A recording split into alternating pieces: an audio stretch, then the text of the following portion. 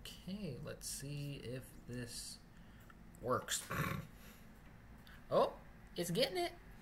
It's getting it. Alright. Let's move this bad boy over here.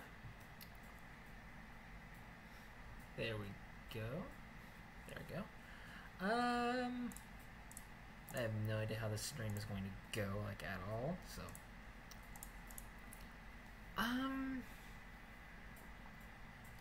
Right now, I just kind of want to see if anyone will show up. That's the main thing I just want to see. Let's pop that out. And let's put chat like there. And just kind of shrink it. There we go.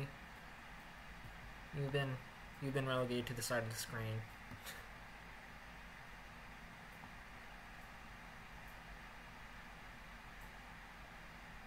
There we go. Oh, you know what I should do? I believe there's a chatty tag. There we go. Let's add that to the stream.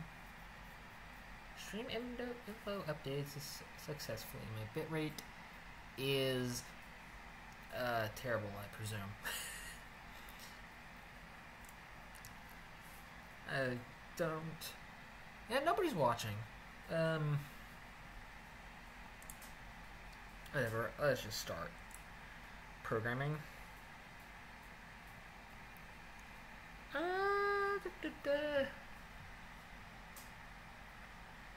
You know, honestly, I don't know if the freaking context stack is at all necessary on here. Also, I think I might actually move you back over here. I'll just like you cover OBS with you. There we go. And yeah.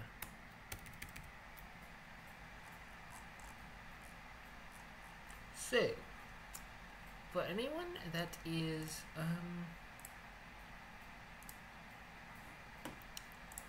unaware, I've been working on my own programming language.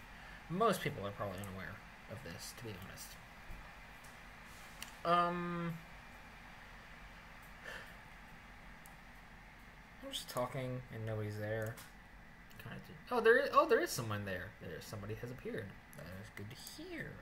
Or it's good to see, I guess. Yeah, I've been working on my own programming language. Let me just pull up like the README, so hopefully this will give everybody a good idea of what's going on here. The README. Right now I'm working on the parser. I've got a lexer for the language going, and I'm hoping everybody who is potentially watching knows what's going on. If not, well, I'm not good at explaining things. This is a lexer. It basically takes text and turns it into little bits of information. I have this thing that like basically takes a token and then attaches, you know, the text, and also I hope everything is at least somewhat self-explanatory. Let me see here. So right now I'm trying to write a parser specifically. I'm writing a concrete syntax tree generator, which takes a stream of tokens and then basically just orders them into a tree. I honestly hope that is just like something that y'all can understand, that y'all kind of get. I don't really know what I'm doing, to be honest. I've never done this before. I've never made a programming language before. This is kind of, you know, attempt number 1. And honestly, right now I'm thinking, is the context stack necessary at all? Do we need to keep track of context?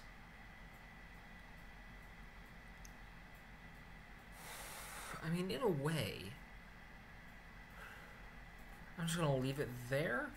So let's think for a bit. I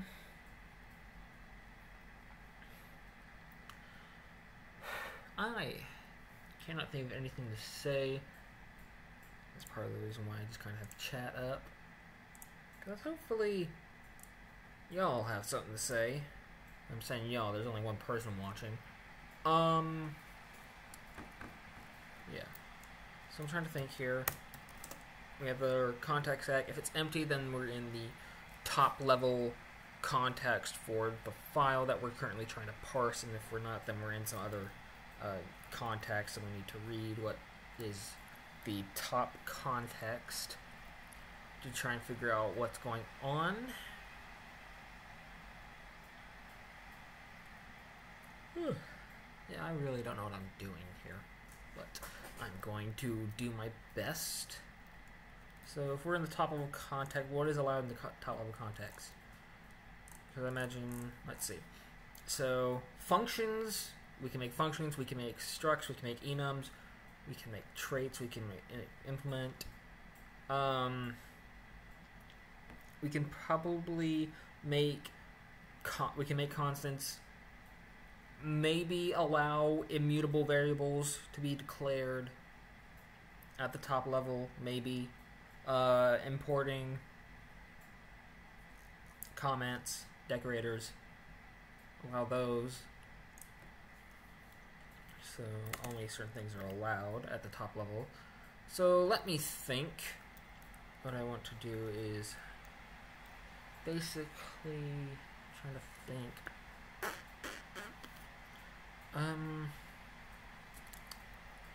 Let talk 0 equal tokens.pop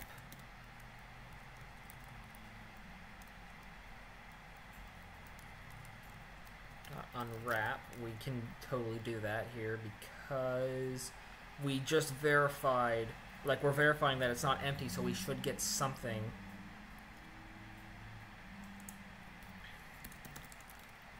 We know we should get something out of this because we have multiple verifications that there is going to be some sort of token on the stack. So what I want to do is I want to match .0.inner. Let's get that inner. So the inner is the actual token because the tokens in the token stream are just are actually just wrapped. So they contain extra information. Let's see. There's literal, operator, keyword, and error. Token, error. We're just going to say that's unreachable because if there were any errors, we wouldn't be here. So we're going to say that's unreachable. Token, literal.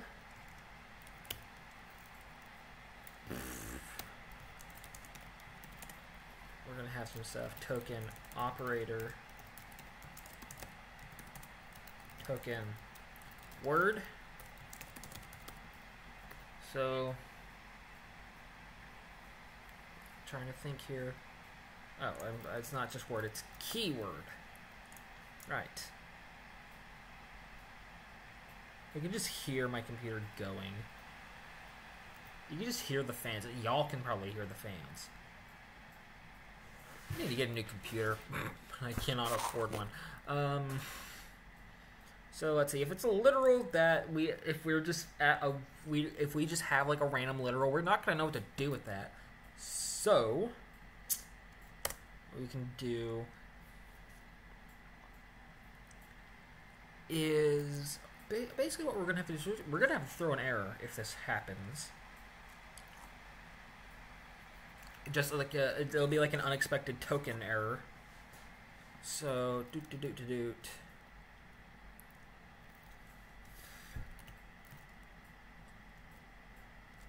Errors.push. Error new. It is not a warning. Okay, I need to think for a second. Error new. It takes a file as an option path. Option path. So we're going to do some p line. Ah, shit, we need to do line count. Let mute line number, or just lno equals 0. This is a usize. Type error my ass. There we go.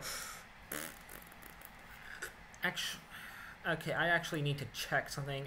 We need to make sure that this is consistent. And over here in the lecture, we are using, buffer reader new lines enumerate. Okay, it starts. Yeah, it says I is the current index of the iteration. It doesn't say whether. Okay, it does start at 0. So if we start at 0, it will be. My brain just took its shit. My brain. If we start at 0, that should be fine. So we do some p, some line number, span, span.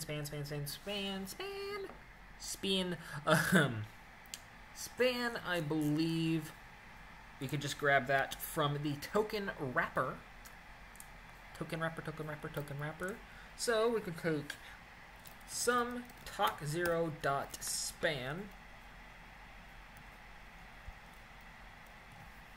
Does that work? Is it fine with me doing that? It appears to be fine with me doing that. I should probably. Let's see, and then I also have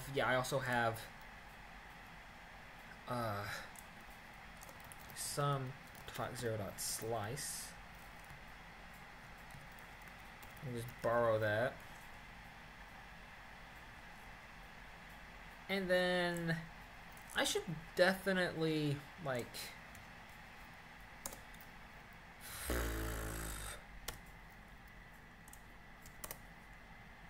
just spread that out a bit.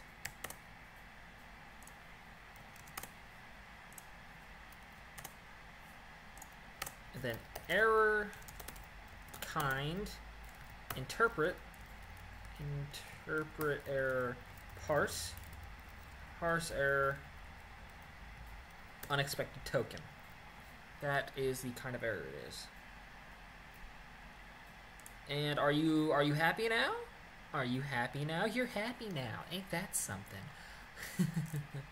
So yeah, we just have a random literal value. We actually don't need that because we're just yelling out into the void. Hey, I don't know what to do with this. Let's see, operator.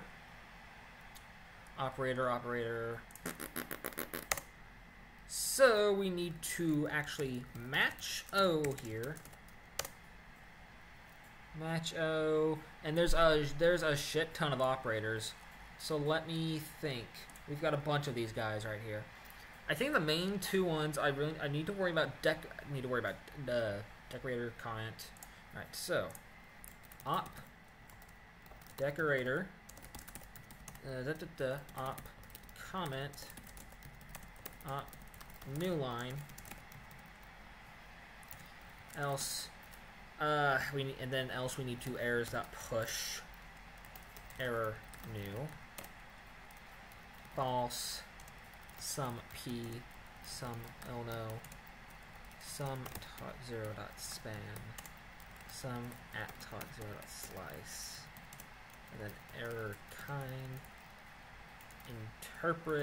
interpret error parse error unexpected token. Is this making sense to anybody at all? Is anybody still here? Yes, someone is still here. There we go. I need to add the freaking minimize button back to my freaking window decorators.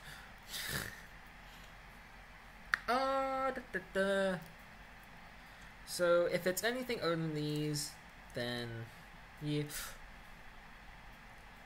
it's a new line, then what we want to do is just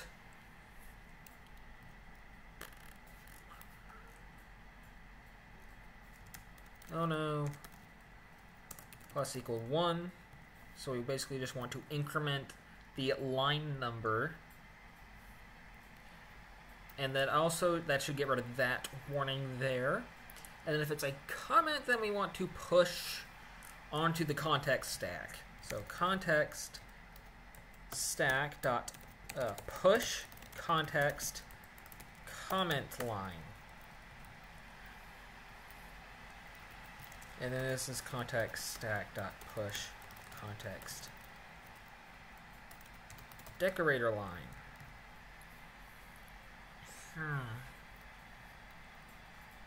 And so what do those do? So that's basically going to tell the parser. I should keep this window up and maybe shrink OBS a bit over here on my second monitor. I can't shrink it anymore. Ain't that just fantastic? In that case, I'll just shrink Firefox over here. Twitch, you're going to be a little bit cramped for now. I'm going to get rid of the quick actions pane over there. Is that? And I cannot create new layout. I'm just going to overwrite that layout. Thank you very much. So there, now I have, so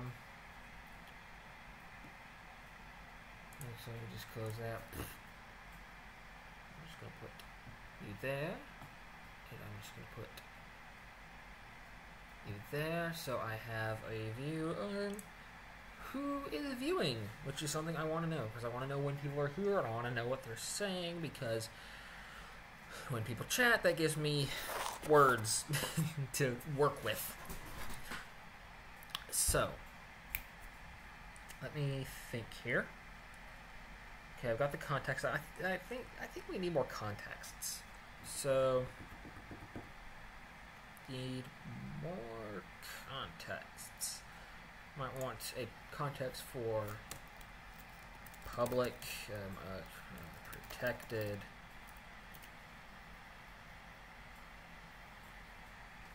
Just add those to the end there. So keyword, we want to match that keyword. And figure out what that keyword is. Match W. Then there's just do this. There's that push. Error. New. False. Some P. Some line number. Some top0.span. Some at top0.slice. Error kind. Interpret. Interpret error. Parse error. Unexpected token. That's just going to be used a whole bunch. Oh, I got two people watching now. Nice. And so I'm just going to have that there as a catch-all. And trying to think here. Trying to think here. Okay, we actually need to modify this a bit. First of all, I'm going to whoa, that is not what I wanted, VS Code. That is not what I wanted. I just wanted it to freaking collapse that. There we go. There we go. Thank you, VS Code. Thank you for cooperating with me. I'm actually going to put this into a code block because I think there's actually more stuff that I need to do here. Specifically, I need to actually create a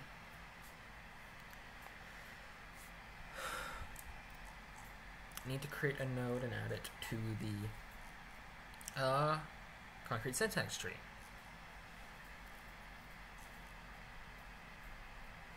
I'm trying to think of how to do this.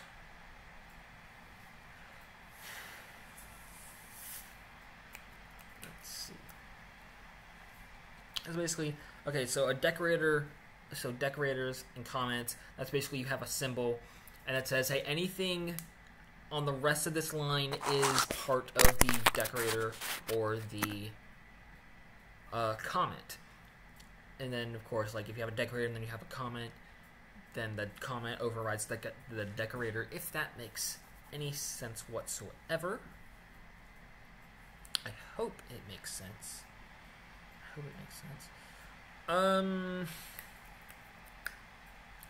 So basically, once we get to these, what we want to do is we want to let mute decorator node equals a concrete syntax node containing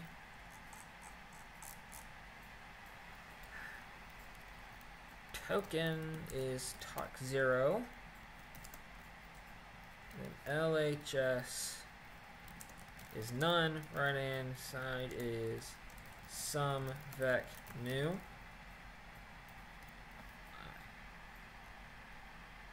Nice. And it doesn't like this. Use of partially moved value. Well, luckily I fixed that because I believe I derived clone. Just totally clone this bitch, I think. No, it doesn't like that. Okay, new plan. Toppop.unwrap.clone.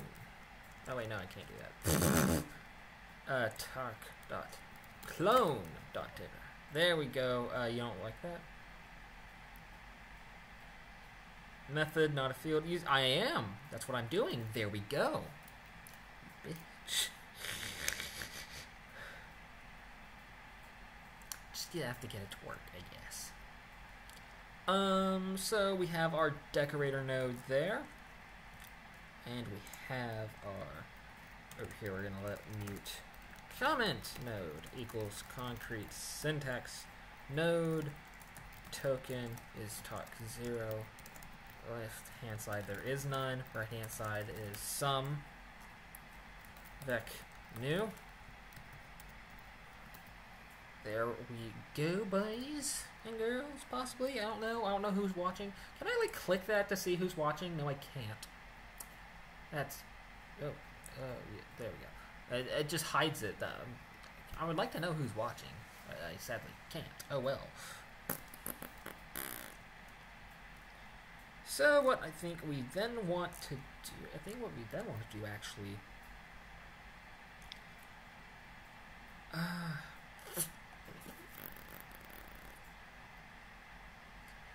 god, I can't think here. I'm trying to think here. What we could probably do is just have, okay, I need to think here. What we could probably do, alright, we have our tree. We have a tree. What we could probably do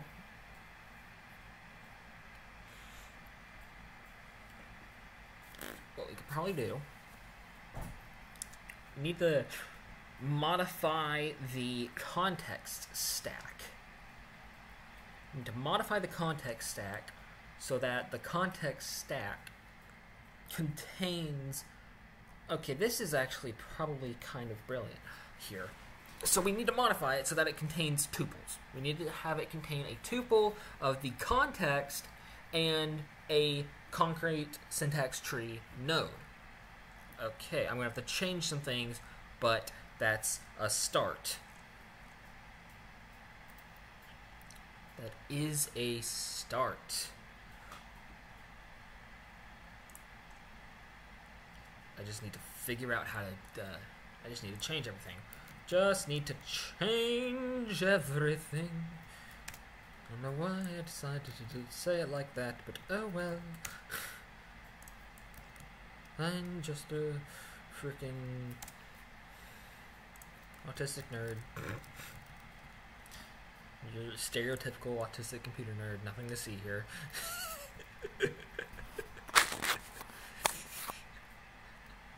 Alright, so if we're going to be changing the context stack so that it's a tuple of the context and a concrete syntax node, that means we need to go down here and we need to change these because they are now not holding the correct thing. So what we need to do is we need to do a that.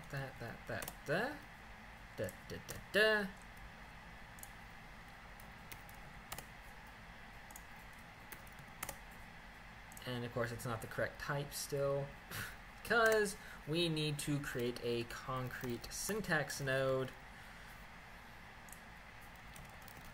Concrete syntax node. And I'm not going to go through the trouble of making a frickin' constructor for the syntax nodes, because it just doesn't seem worth it to me personally. Right, so what we're going to do is we're going to take our concrete syntax node. We need, so token is going to be talk0. Actually, since we're doing things like this, we don't need to call it talk0. We can just call it talk for token. Right, token talk. And oh, we also need to go down here and fix any and all references to talk0 and just change it to talk. And now we have to be very careful to click the right thing. And we can collapse that as well, because we don't need to see it. We know how it is. We know how it be. So token is talk, and then left hand side is none, and then right hand side is some new vector. Token talk LHS none, right hand side some vec new. Because yeah, that's how it gonna be. There we go. And then we can work on that later. Else, and sadly we can't just go from else to a match block. We need to have these running curly brackets. Whatever. Match.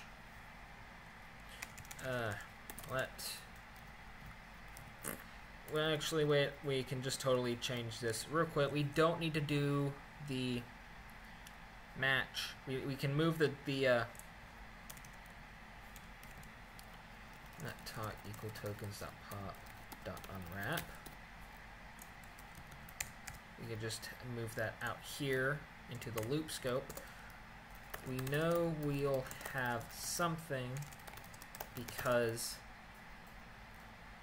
we know it ain't empty. There we go, there's my comment. So it's safe to unwrap here. That's basically all I'm trying to say. It's safe to unwrap because we know we're going to get something. We don't know what we're going to get, but we're going to get something. And so else, then we need to first figure out what context we're in. So we're going to match. Oh, there's 3 people here. Nice. Match. We're going to let mute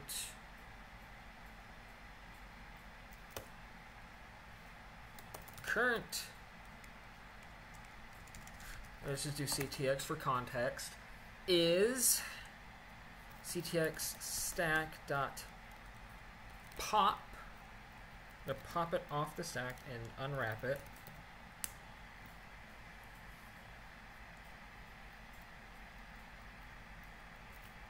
And then at the end of everything, we're going to put it back on the. And then at the end of everything, if we're going to put the context back on the stack, if we don't have any reason to, like, complete the context, or like just like be finished with the context. I hope that makes sense. But first, we need to figure out what the context is. We need to match ctx.0 here. So we have a bunch of contexts, like or can only describe as a shit ton of contexts.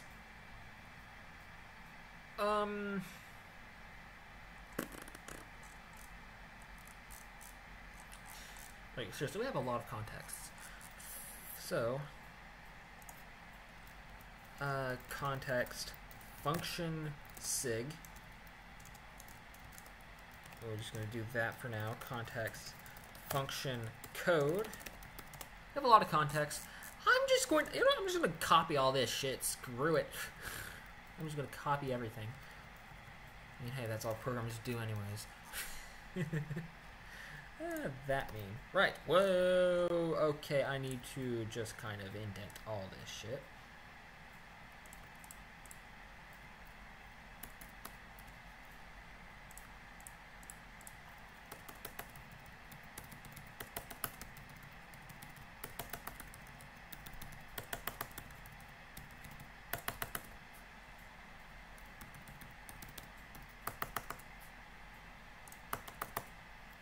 Okay.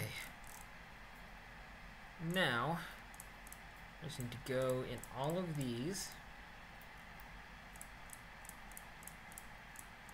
and just add a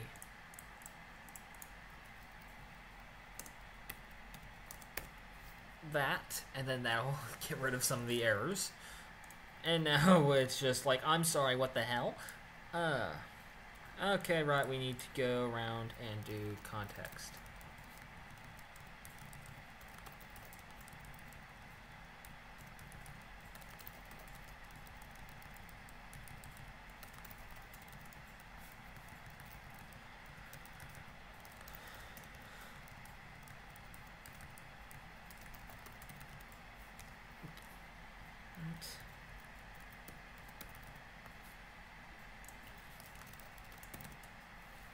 I'm just occasionally looking back up to see if anybody's saying anything.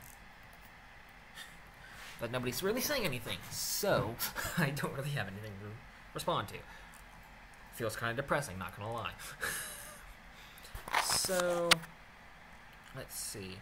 Down here with W, you know what I need to do? I'm going to take you and I'm going to put you over here to make a new pane. God, that was laggy. But we need this as a guide right there to know what kind of keywords can we be expecting here. We're at the top level, so the only thing I'm trying to think here, constant. Oh, I just lost 2 people. Great. Word constant sidetracked stack dot push context constant declaration concrete syntax node token talk LHS none RHS sum vec new.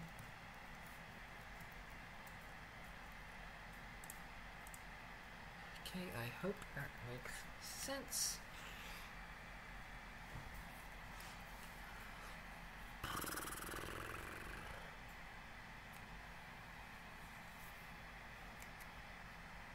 I hope that makes sense. Okay.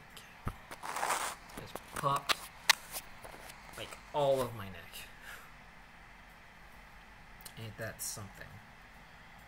Then I'm gonna do that. And then after a constant, I probably want to look at word function context stack dot push function signature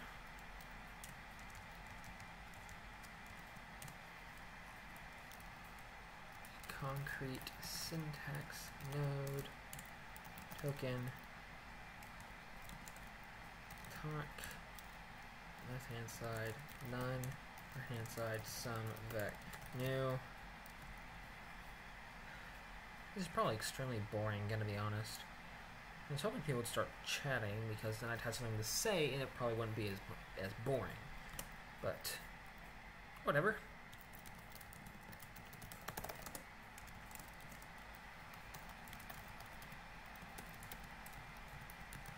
whole like live chat thing. That's probably like the basically the whole reason. Struct signature. Oh, for what's Rouge? It is a programming language that I am working on. I've been working on it. I started like 3 months ago, just kind of on my own, and I decided that now that I have decent internet, I'm gonna like start trying to stream working on it. Also, hello, Olala8. That is a nice username. How has your day been, by the way? Syntax node.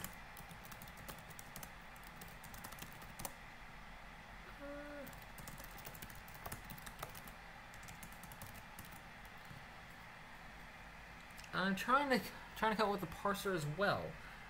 Oh, really? What do you need a parser for?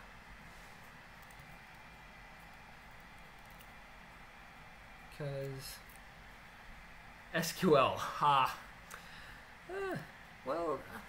Subset of SQL, So that'd be like, I cannot think of a subset of SQL off the top of my head. Sometimes my brain just does not cooperate with my mouth. Trying to think here. So structure, and then after that I have enums. Enumeration.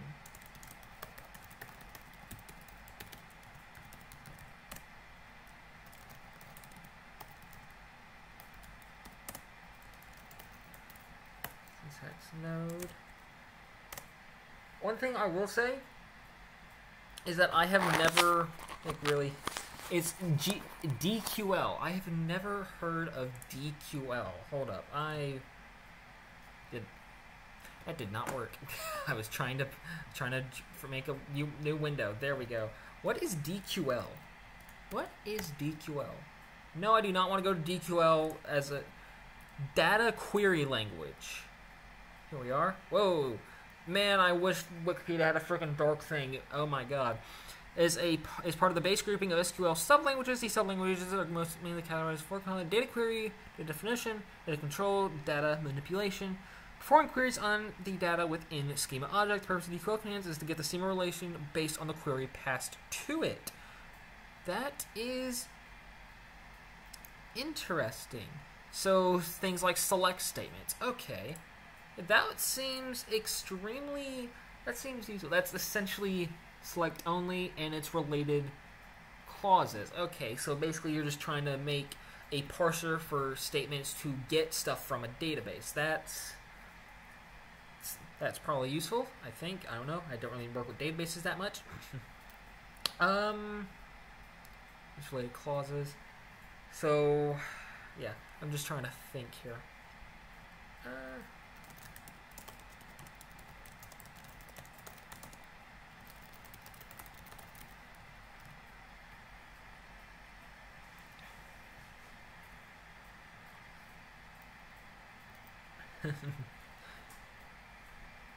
But yeah, that seems a very interesting project.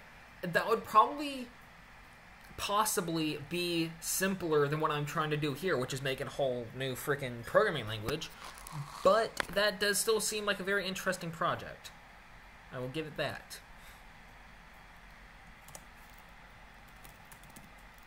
You probably wouldn't need...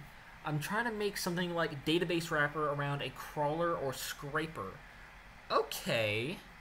So okay, so wait, is it crawling around databases, or is it for putting the data in a database? Or actually wait, no, it's data query language, so it's not putting data in the database, it's getting data out of the database. That's a parser to query it. Okay. So like the crawler or scraper is crawling or scraping databases, I would assume, considering how specific you are with the fact that you're only doing like the select command, basically.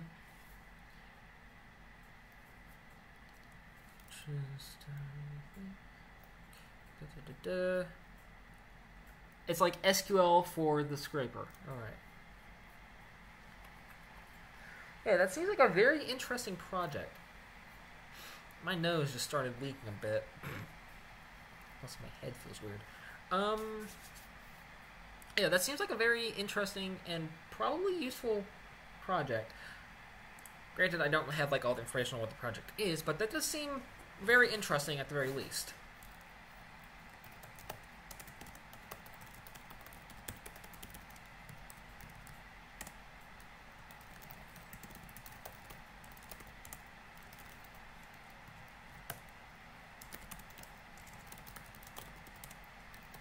Something like select all div a ref from http example.com where div.inner equals content.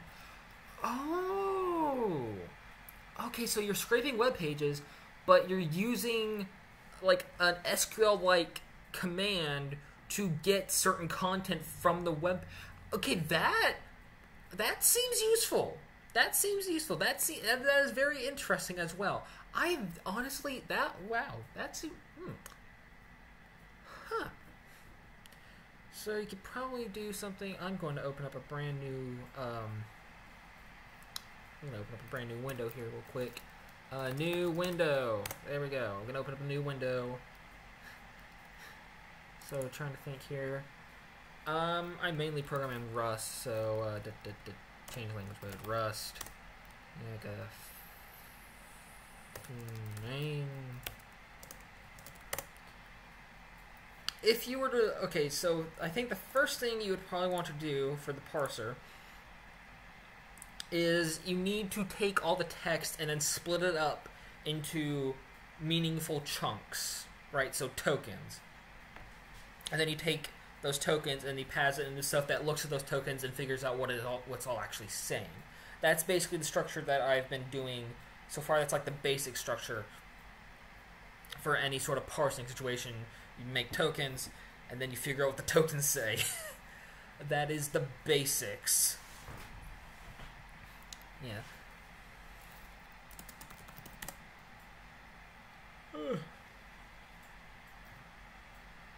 I've been up for a few hours. My brain just completely just went off the rails for just like 5 seconds. Very easily distracted. I understand the ideas behind parsing. I've been reading the Go compiler. I've never actually read the code for the Go compiler. It's probably because I never really messed with Go that much. Okay, so I'm guessing you're writing this whole thing in Go. That is... I've never actually messed around with Go that much. I know that a lot of people see it as like a competitor for Rust, which Rust mainly targets like systems programming. I think Go mainly targets like applications programming. Pretty well written, in my opinion. So wait, is this... Okay, so is that the link to your project? I'm gonna see here. Is this like the project that you're working on? Package parser. Okay, so this is just a library that you're using to write it. Okay. Right, this is in the standard library. That makes more sense. I've never really messed around with Go, to be honest. I should probably look into that someday. Because I've like mainly been programming... Yeah, that's the Go parser, yeah. I realized that really quickly after reading right here. It's in the standard library. Yeah. It's a larger language than is specifically printed by the Go spec. Okay, wait, so this is a parser for Go source files. It's not SC... It says the standard library Go parser.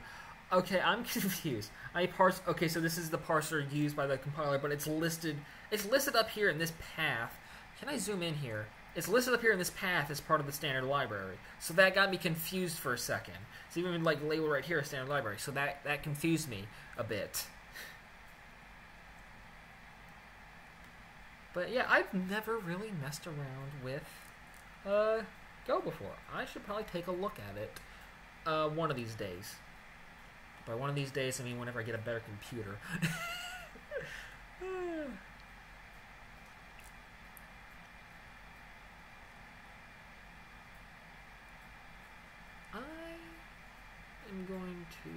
Okay, I'm gonna look at the source file. Oh god, light theme, it burns!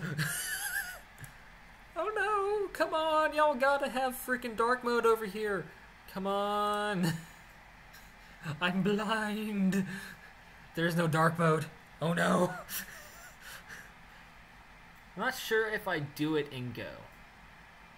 You've just been looking at the Go parser for inspiration. Okay. I got you, I think. Possibly.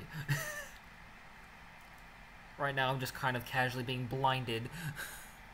Because there does not seem to be a way to do dark mode. Come on, y'all. Y'all know developers live in dark mode. Why? Why must you do this? I can't. I can't with this. Okay, I just realized up here, it's using Google as a TLD. It's using Google as a top-level domain right there. Why don't you download the Chrome plugin? I'm not using Chrome, I'm using Firefox. Though Firefox probably has a Firefox extensions.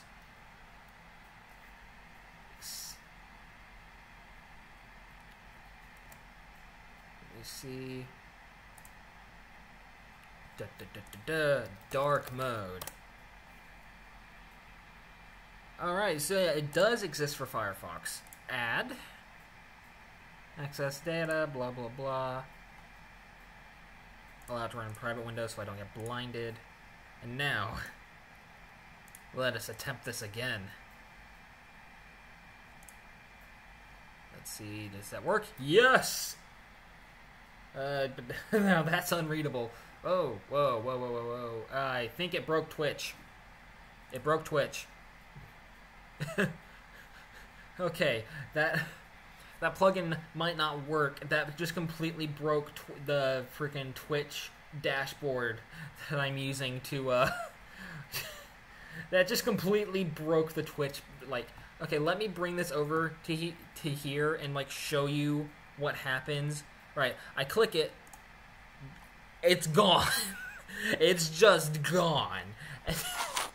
So, that might not work.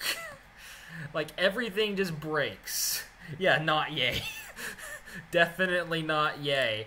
But, I will have to take a look at that. Just out of curiosity. It just completely breaks. Definitely need to look into that. So, yeah. That was an interesting tangent. Word implementation.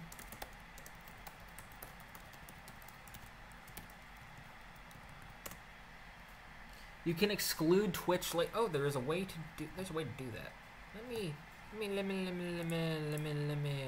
Let me see. Add-ons and themes.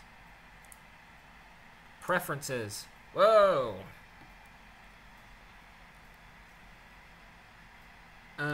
Domains to exclude twitch.tv because it apparently just breaks everything. And I assume that's just gonna work. I assume doing that will just cause it to work. Let me see. Let's turn it to dark. No, it's still not. I'll figure it out later. I'll figure out how to do it. I will figure out how to... Maybe I just have to specify dashboard.tv, twitch.tv, but I'll figure it out later. Context. Impl signature concrete syntax node. I feel like I should probably explain my reasoning behind how I'm doing some of this stuff. So basically, like, I've been looking at Kotlin for that project. I have heard good things about Kotlin. I will give it that. I haven't really messed around with anything like Java related in a while. I learned Java when I was in college because I tried college for like 2 years and they have Cassandra for some inspiration. Isn't Cassandra a database? I think Cassandra is a database. I'm pretty sure it's a database. I've heard about it on like Fireship, which is a good channel, by the way. So I'm just trying to think. Yeah, it is. Public, protected. So those are the. Are there any other keywords that I should allow at top level? Definitely top level extern. I should add that as a context. Extern.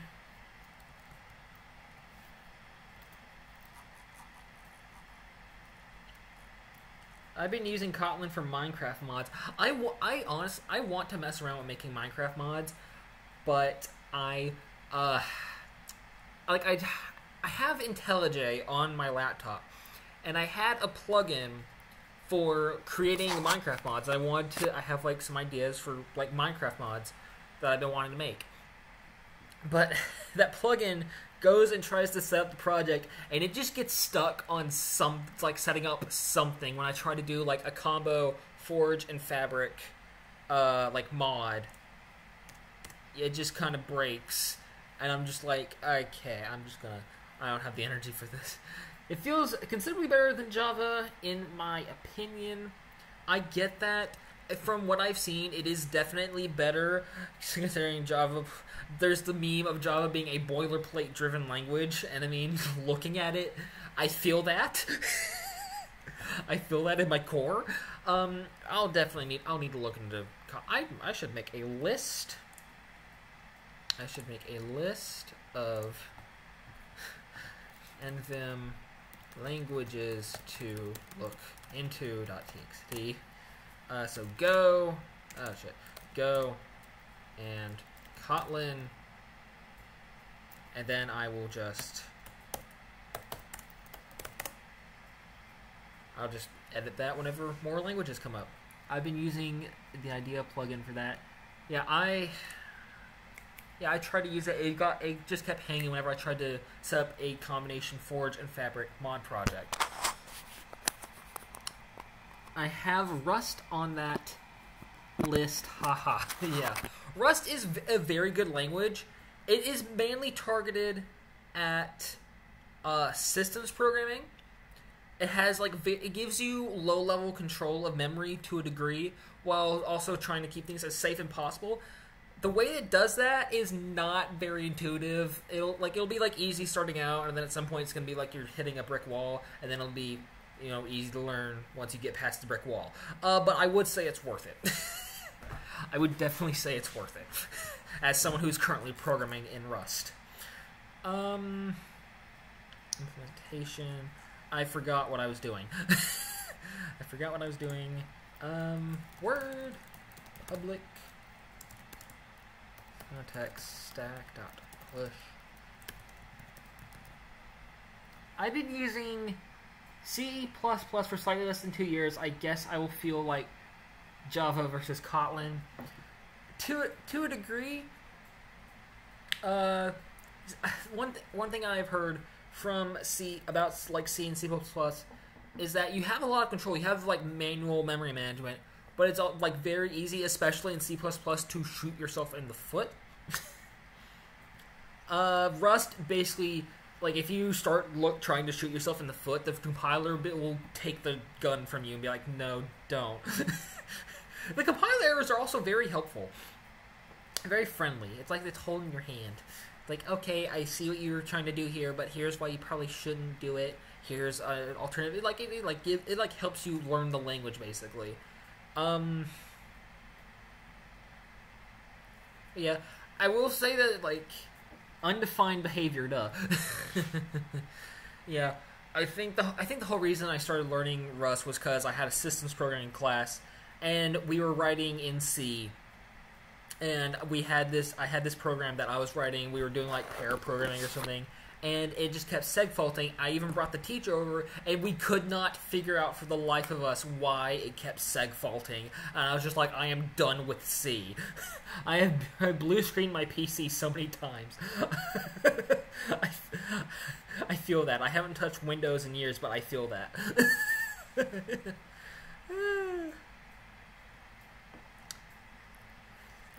I feel that.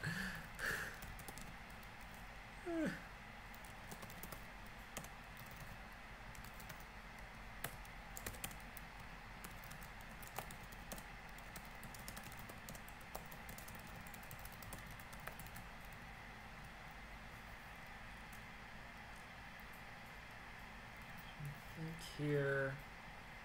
Think. Where's the error? There's an error somewhere. Where is it? There is it. Where is it? Come on. Pattern extern not covered. What? Oh, I know where that error is. I know where it is now. I know where it is now. Context. Extern. There we go. That should fix that.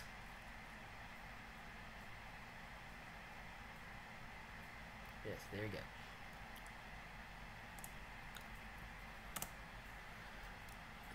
My brain is completely lost what I was trying to do. Word protected. Context stacked up. Push.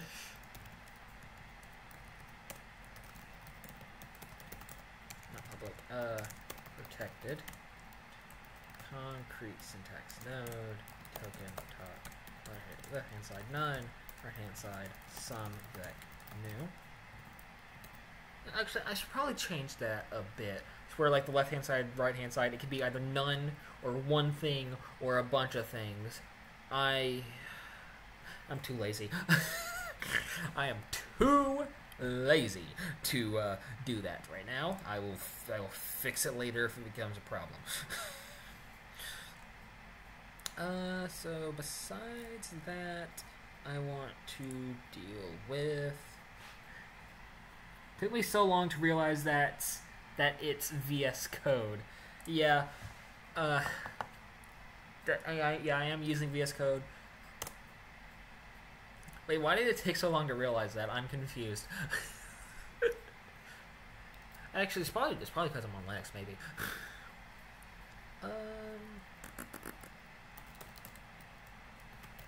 External content.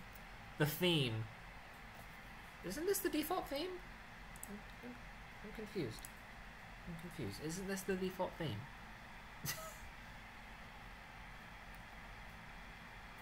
I've been confused. Window. Auto detect color scheme. I didn't notice the thing on the left for long. Yeah, I just have it minimized so that the code takes up more space. Because I have to code like the font size big so it's more readable for like the people watching. If that makes any sense. Man, I've been almost streaming for about an hour. Definitely not the default theme. Yeah, I think one day I like updated my system and then I went open VS Code and then suddenly all the parentheses were different colors and I was like, what the hell is going on? Like, that just happened. I was like, okay, it's got to be some sort of change in... Definitely is the purple, blue, green. Yeah. With a hint of orange. Yeah. I just noticed that someday. What theme am I using? The theme. Preferences. Color theme. I am currently using Monokai Dimmed. That is the theme I am using. I don't know if that theme's available on Windows, but... Some vec new. That's just the theme I like, I guess. All the things is they just don't have a left-hand side. Oh well. Alright, so that's all of the top-level contexts. I'm on Mac. I'm a Mac guy. All right.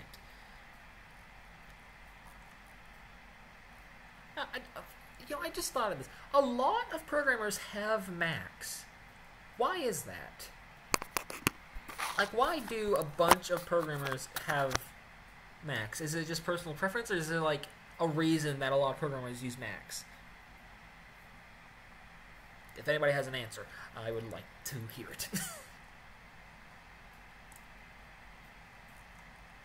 So, like, if it is just, like, personal preference, then, that's fine. Whatever works for you. I don't have the right to judge.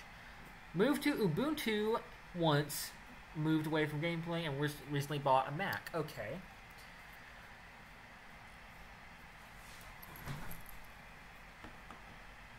My brain just completely farted again. Sometimes I just have I guess there is no better laptop than M1. Yeah, Apple Silicon is really good. I think the main reason I don't have a Mac is first of all, I run Linux, and second of all, just Apple's whole holier than thou attitude about a lot of things. Like, they make it a pain in the butt to repair or upgrade your stuff, for example. And I just kind of don't like that. If I buy something, I want to be able to do whatever I want with it. No babying. But Apple Silicon is really good. I like how they're basically trying to focus on performance per watt. Yeah, agree on that. Yeah, definitely just like the focus on performance per watt. My brain just keeps deciding that I'm tired every now and then. But, I need to add one more. Use context stacked on push. Context. Been using Lenovo for quite some time. It falls short on battery life so hard. Yeah.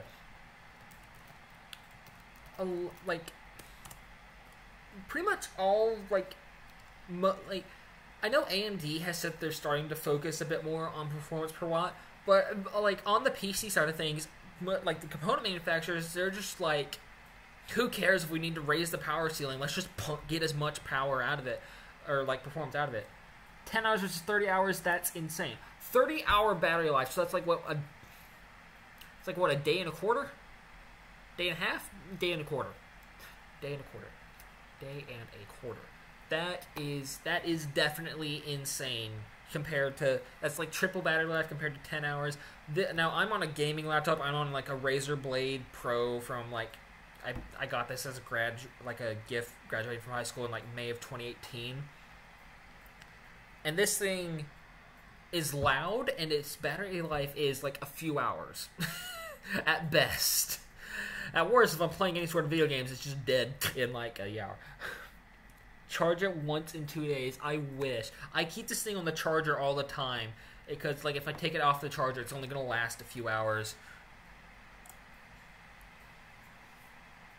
Which, this thing is basically a desktop replacement anyways. I don't really take it anywhere, mainly because it's $2,000. Too expensive to risk.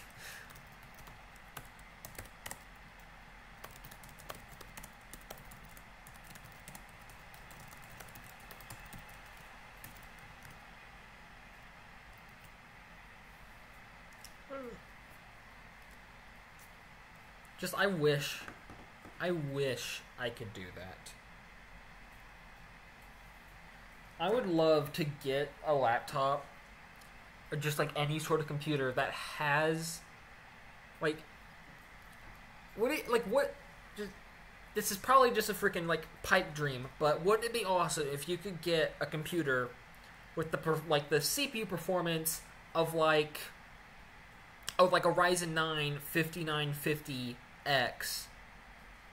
and an RTX 3090 without NVIDIA's proprietary driver BS, and just have that with a really low, you only need let's say a 300 watt power supply. That is definitely a pipe dream, but I would love it if you could get a computer that efficient. Which, next, if you take Apple's benchmarks at their word, the Macs do that. But I would love to see something like that that's not a Mac. And of course, that's also just, taking, manufacturer benchmarks at face value, not just going to reviewers and seeing if they're actually true. I'm rambling at this point. I am just rambling at this point. Yeah, those are all of the context that we can do.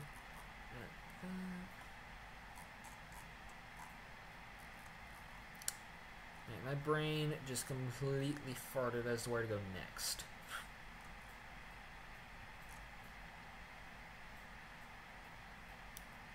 I'm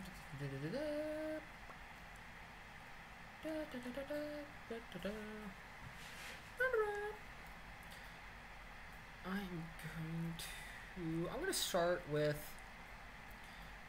with these two. They're gonna be the simplest. So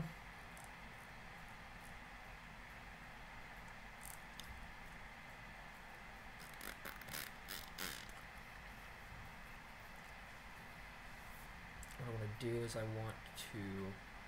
think for decorator line, I think what I want to do is I want to basically pop a we already popped a token all the way up here. I want to check if the token is. Been looking at some other laptops, Dell, new 16x10 Lenovo's, Microsoft, haha, but decided to stop at that M1. Yeah, I think sometimes, because this computer is from May of 2018, so I would make it 4 or 5 years old at this point, possibly older. And I'm honestly thinking it's about high time I get a new one. So let me think. It's 2022 right now, minus 2018. Yeah, this is like a 4-year-old laptop, and it's like getting at the point where it's, I feel like I need a new one, but I can't afford a new one at this time. Because if I try to record or stream any sort of game, at some point, the entire computer will just freeze and just become unresponsive if I try to do that. And it's annoying. I don't really know where else to go with that. With that conversation there. So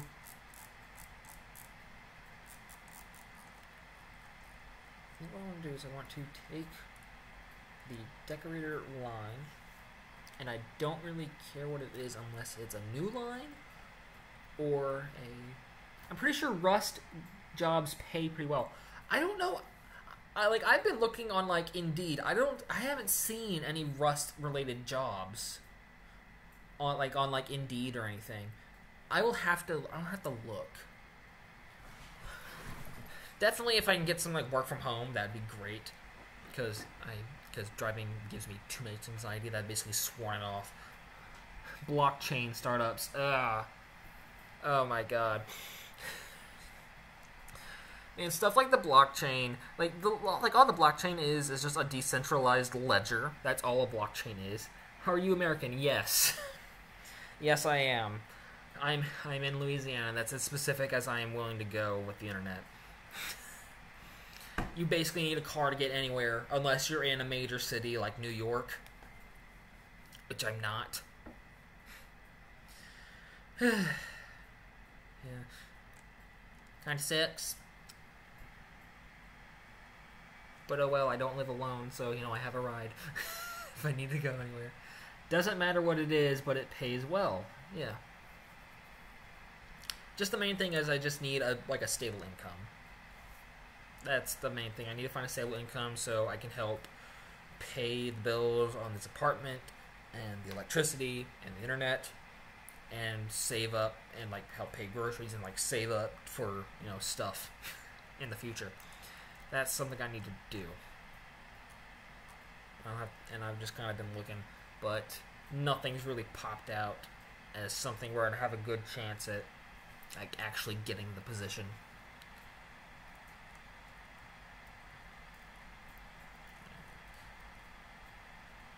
I'm just trying to get my brain to start working a bit. Okay, so if we have a decorator line, then we need to basically see what the token is, and if it's like a hashtag indicating the start of a comment, or if it's a new line, then we end the context. I hope that makes sense. I really hope that makes sense. So what we need to do is we need to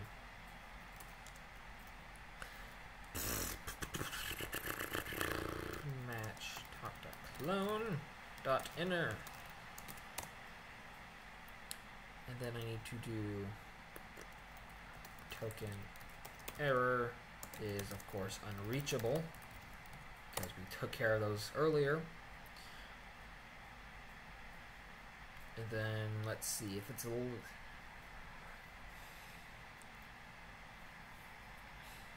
And then if it's token literal, then I need to do context dot one dot right hand side context dot one dot right hand side. I'm trying to think, that is that correct? Is that correct? That would be correct, yes. Where's my cursor? There's my. That's not my cursor. There's my cursor. I might just stream for another hour and then get like food or something, because it's like 5 o'clock where I am. As we want to get the node, look at the right hand side.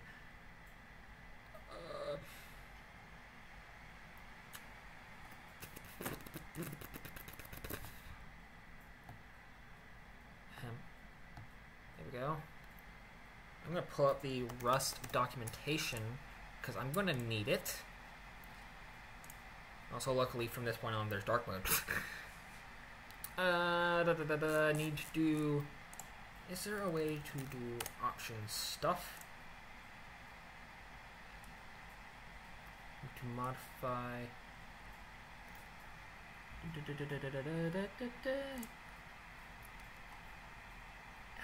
Get or insert. Inserts value into the option. If it is none, then returns a mutable reference to the contained value.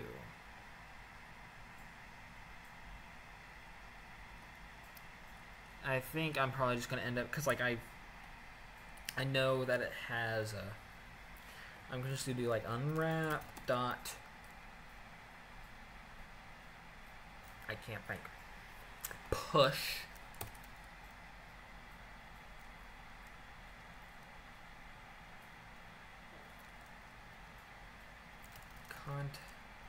Concrete syntax node.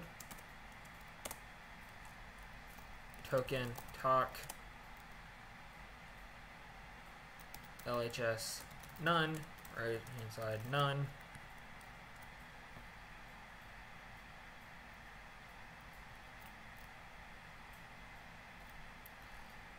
Does that work? I think that works. And then if it is a token operator, O, if let op comment equal O, else if let, actually not screw it, let's just match O. If we're doing it, just doing it that way just is stupid. Match O, we want to know if it's op comment, which we do one thing, or if it's op new line, in which we do another thing. And then if it's anything else, we do another thing, which is ctx.1 dot right hand side dot unwrap dot push Concrete syntax node strikes back.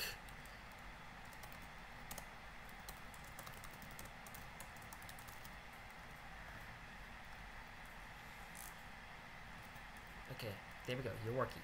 You're working. All right, so doesn't matter what it is, but it pays well. All right, so if we have a comment, keyword not covered. Okay, I'll just handle that real quick. Keyword ptx.1.rhs.unwrap.push concrete syntax. No, actually, we could just make this shit simpler. Hold up.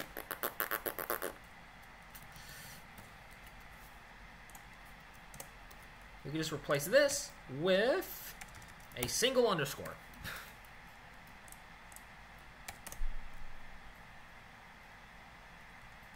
So what we can do is we can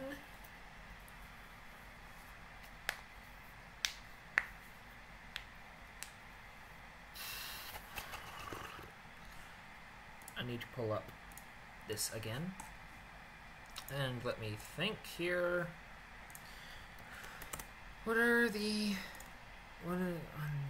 Is there a way to get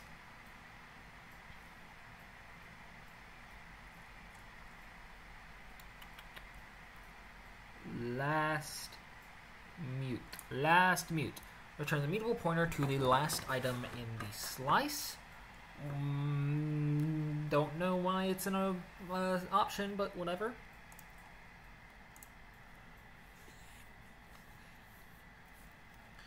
Okay. Wait. No. Now. Wait. Yeah, because the list might be empty. Duh.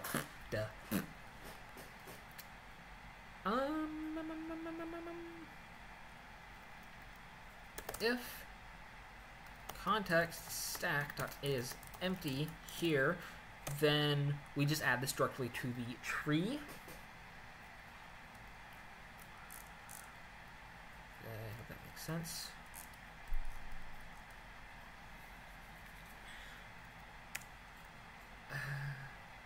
My brain is just not working right now. Ugh.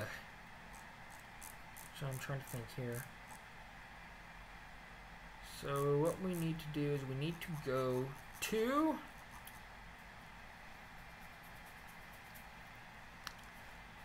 tree.children.push ctx.1.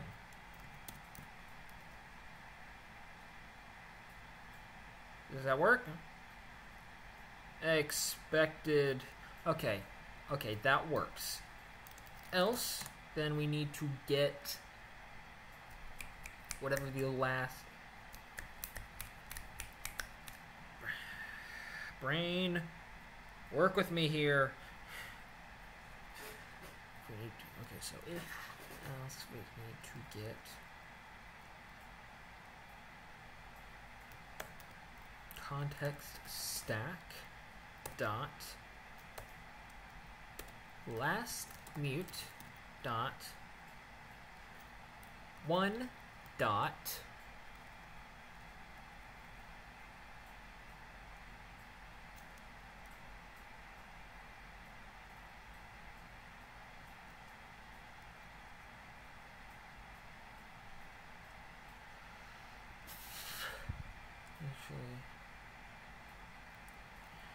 okay, actually, yeah, we need to do that different.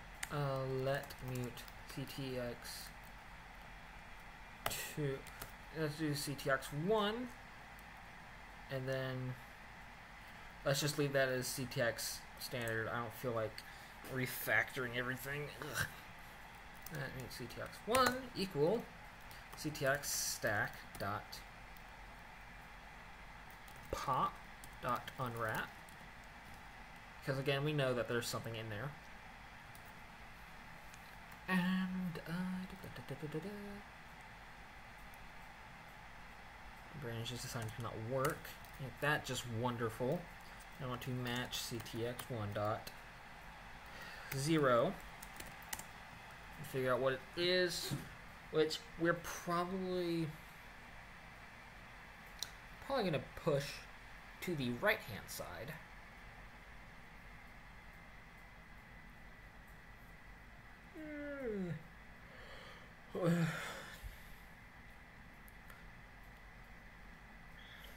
Trying to think, where would decorators be allowed?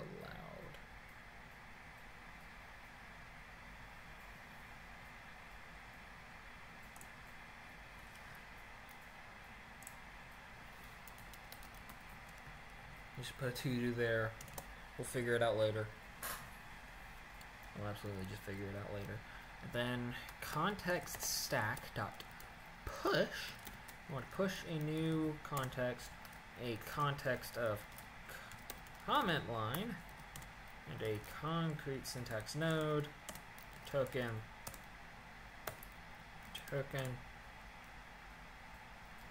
left hand side, none, right hand side, some, vec, none, new.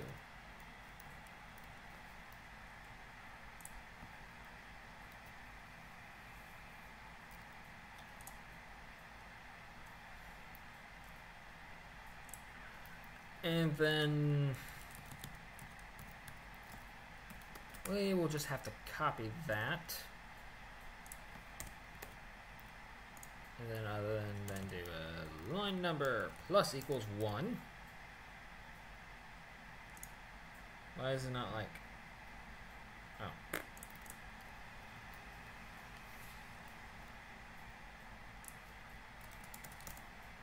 I should do that.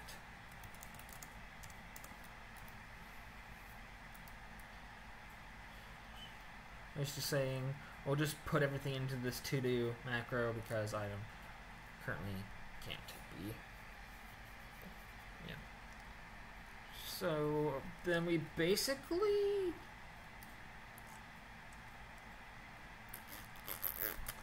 need to do something similar for comment line.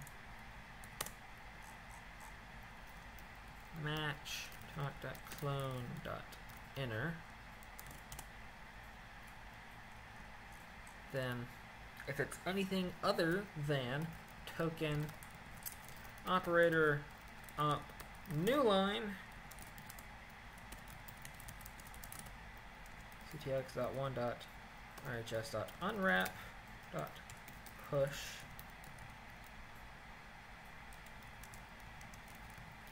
concrete syntax node token talk RHS none. Alright, been looking at web drivers. Web drivers. Playwright is okay, so this is like like testing suite. Okay. It is sexy. I've never heard it described as sexy before. That is new. I have heard good things about it though. Never really used it because I'm not much of a web developer, but I have heard good things. It is mainly used for like web development though, and I think possibly brain no worky. That's all I can say to that. Just brain not wanting to work.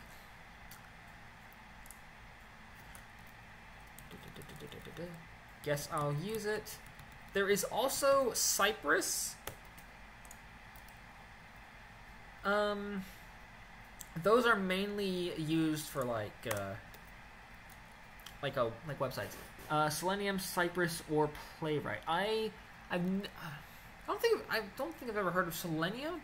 I have heard good things about Cypress and Playwright though.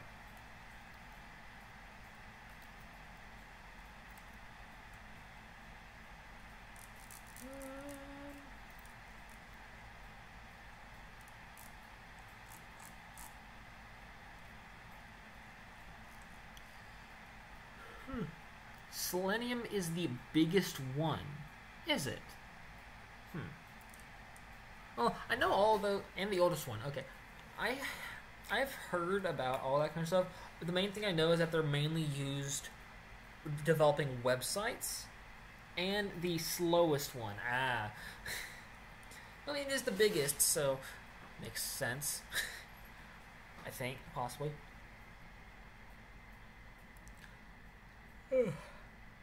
Yeah, I mean, just the main thing I've heard is that all those are used for making websites, which means I've never, like, into, like, testing, like, websites and stuff. There is no Cypress for Java or Go.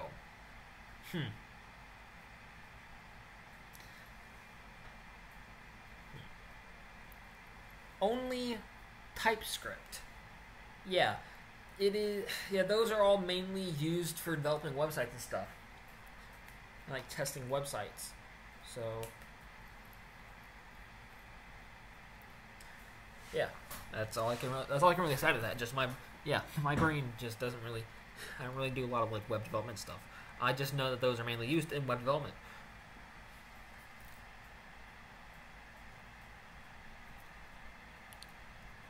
So the decision is between Selenium and Playwright. Let me look up Playwright. Testing. It's like a testing suite. None of them are supported by Go. Yeah, Playwright, it says it's mainly used for web apps. There we go. Yeah, Playwright says it's mainly used for testing modern web apps. No trade-offs, no limits, full isolation, fast execution, powerful tooling. Choose my company's open source projects. I'll have to use Chrome DevTools protocol with Go. So I'm trying to think.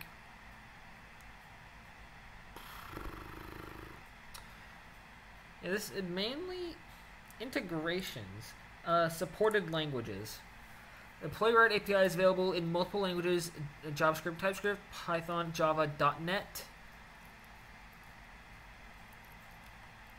And then what is Selenium testing?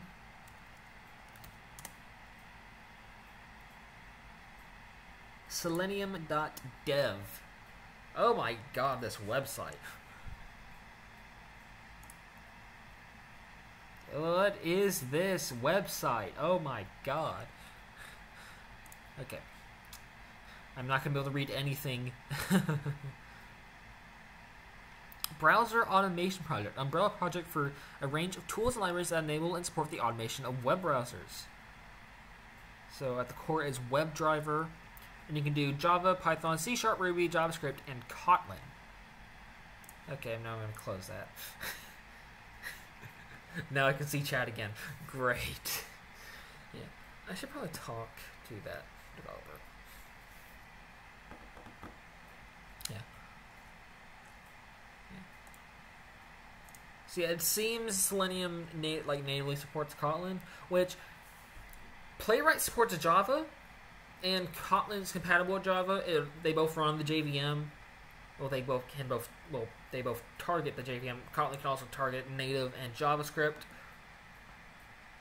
So you should be able to use either for Kotlin. My hand is hurting, just randomly hurting. I have carpal tunnel or something. I don't know if we can get that checked out. So we have decorator lines and stuff taken care of mostly. Now I'm certain I should go, haha, pun intended, with Kotlin Java Mix and Playwright. Oh, okay. I was wondering where the pun was, but then, right, Go is the name of a programming language. I swear, when programming is involved, pretty much every word has probably been used as the name of a programming language. So anything can be a pun, and you just will never know unless you know that programming language exists.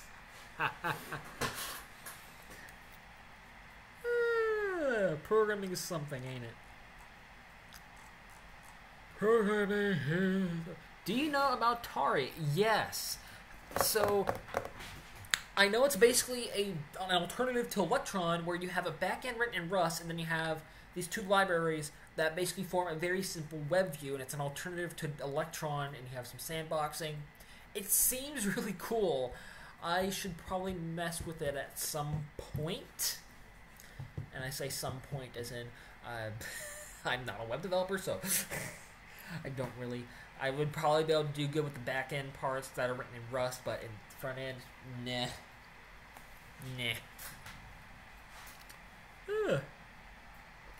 It definitely does. It is supposed to be lighter and faster than Electron.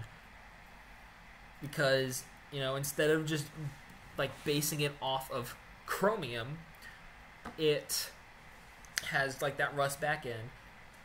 I'm gonna use that for the dashboard. So, like, that's gonna be the dashboard for the crawler. Got it. So, would the crawler be, like a service running in the background, and then you have that dashboard that just talks to it? If I get to that point. Gotcha. That's all I can really think to say. My brain... Sometimes when it comes to socializing, my brain is just mush. Alright. So use tree. I probably want to cover that next, because importing packages is important. So use tree. And I'd like to have cloud service. So you'd have like the crawler. Okay, so you have the crawler / scraper as like on like a server. So I could use the same front end for desktop web dashboard. Gotcha. And this would be like a service you'd like have one. Would this be like a public service?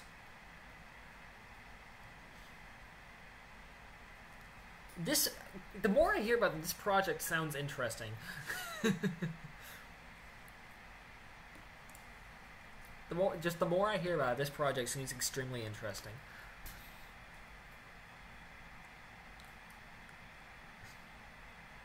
Sounds like a plan, ha ha ha.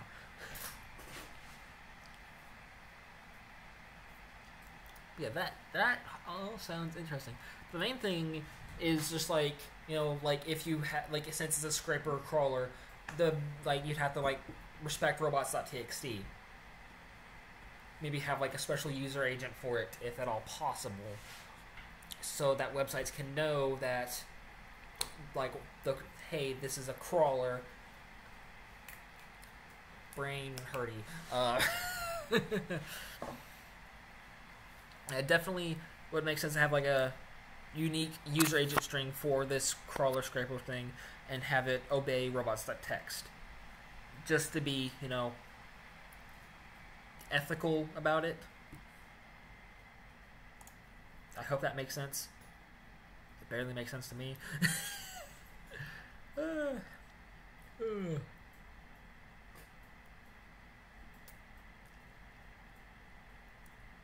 Yeah, this whole project of yours does sound extremely interesting.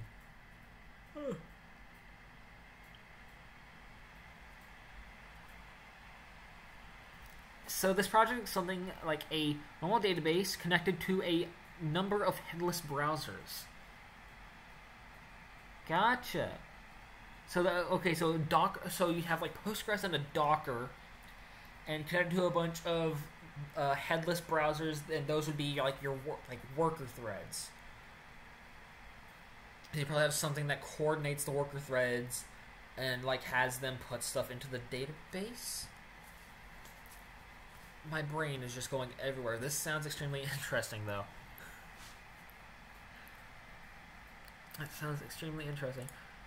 So I'm trying to think. I'm probably just gonna ramble this entire stream. Which I've already been streaming for like an hour and 30 minutes. Now, I mean, Dockerized Postgres as an example. So that's like an example of a database that you would use. It could be Postgres, could be some other SQL database. Considering you're like probably gonna be putting like HTML, maybe like a document database like Mongo would work.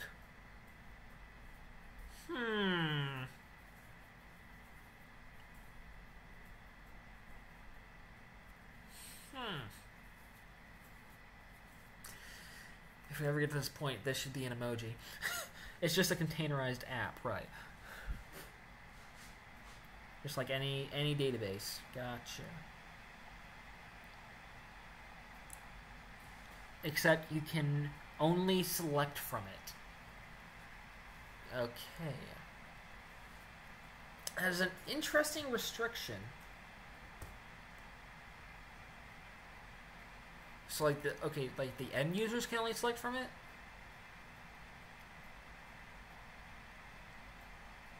My brain is just everywhere right now.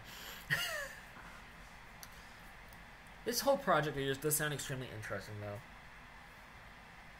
Yeah, so the end users can only select from the database, but I'm guessing there would be no persistence.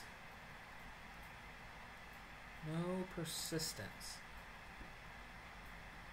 It's on end user how he saves it. Okay, I'm starting to get a better picture.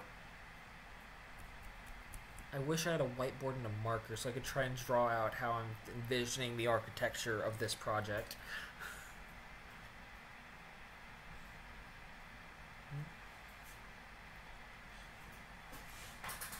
Imagine you have the the dashboard, and there would be only cache to avoid refetches. Gotcha. So if it's just cache, maybe Redis? A simple key value in memory cache. Okay, so Redis would be perfect for that. Redis would be perfect for that because that's basically what Redis is.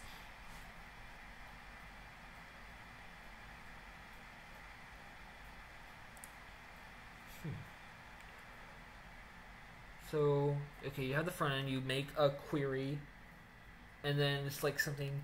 I guess that would be overkill. Redis would be overkill? Or would something else be overkill? But possible, I guess.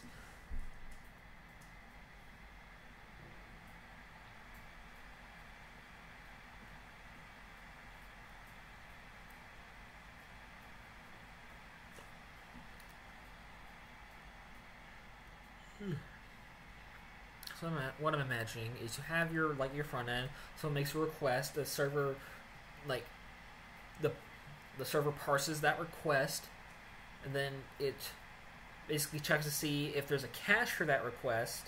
And if there isn't a cache, the cache misses, then it deploys one of those headless browser worker threads. I hope I'm getting this right. I've been thinking about something simple as hash map with eviction to hard drive. Hash map with eviction to hard drive. Okay, I'm just stroking my barely existent goatee. I need a shave. Need a haircut. I'm going off the wall. Cache can be used for complex selects. Okay. Basically just be you get a request, you parse it, you check the cache to see if the cache can serve the request. If the cache can't serve the request, then... Okay, so for example, if you want to select chicken and beef recipes, you would do...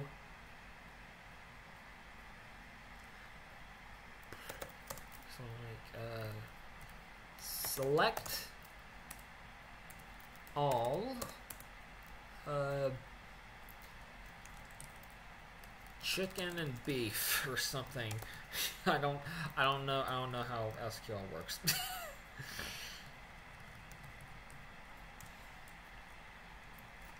But I think I'm getting it. I think I'm getting it. Whew.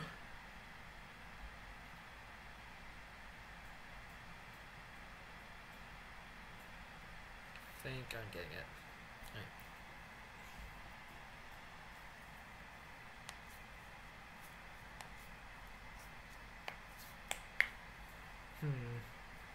Make one select from root, get linked to chicken categories, then all links from that page to actual pages to recipes, and then parse them, same with beef ones.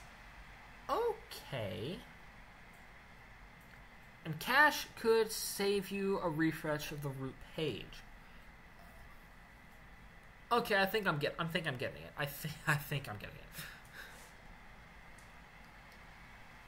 That's all I can really say. Just think. Yeah. So, okay. I just heard a thud. I'm currently wondering what that thud was, but whatever.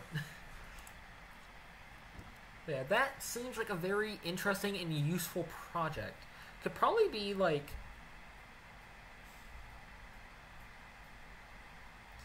something where like you have like that, and like as there's no reason to refresh the page, you got in the same transaction. Okay, I'm getting a better. So wait, I'm guessing like every session would be counted as a transaction.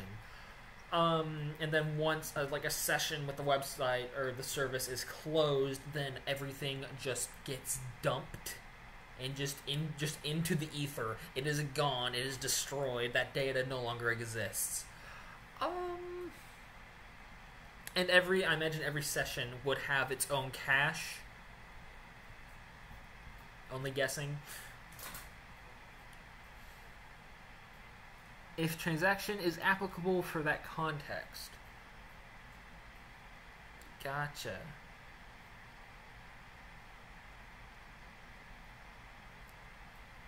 Gotcha.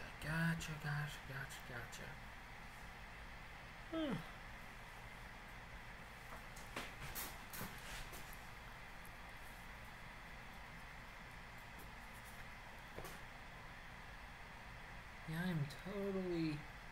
I think I've got it. I think I'm understanding it. Would this whole thing also be accessible via like a... Do you have idea for a database name? Like a name for the service, or the name of like okay. I'm gonna assume it's like a name for like the service. I'm thinking about W3DB, World Wide Web Database. Gotcha.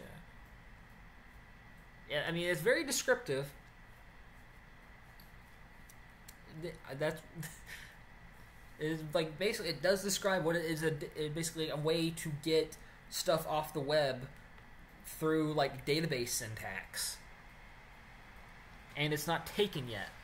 The only thing w3db.dev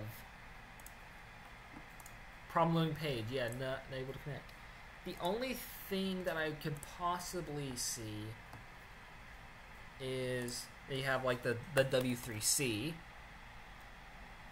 which is like the World Wide Web Consortium at w3.org. So I don't know if they'll like take problem with you using the W3, because they might like see that as like could be misconstrued as associated with them. That's the only concern I have, but it is definitely a good name as long as that doesn't end up being a problem.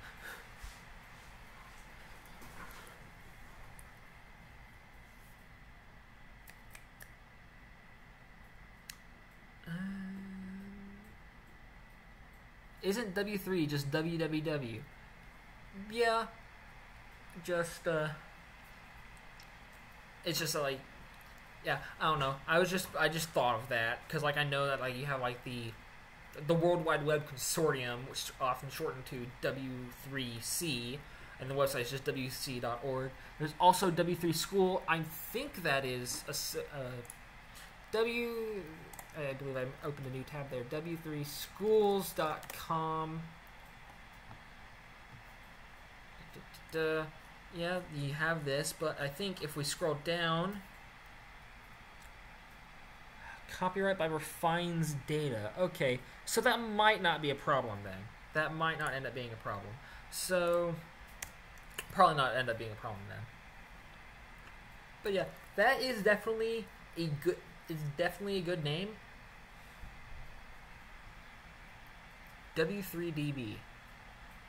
W3DB. It's only 4 syllables, so it'll be very easy to say. Wait, no, it's not. It's not 4 syllables. Double U 3 D B. So that's 1, 2, 3, 4, 5, 6 syllables then.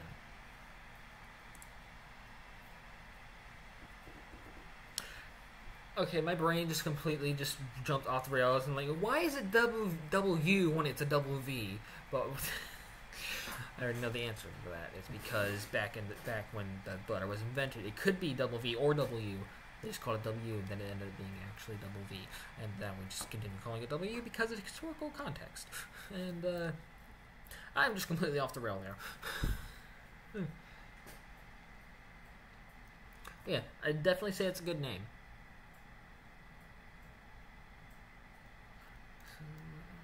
There's also other top-level domains. Yeah, I do think .dev. The only thing is anything like I tried to get for my personal website. I have a personal website. I originally wanted to get AshtonSN.app, but it was really expensive, and they couldn't agree on whether or not it was taken. And also, they said that hey, if you do this, you need to get a TLS certificate, which I was going to do anyways. But that is a requirement for .app and probably .dev as well. Anything tech related, I think. I don't know.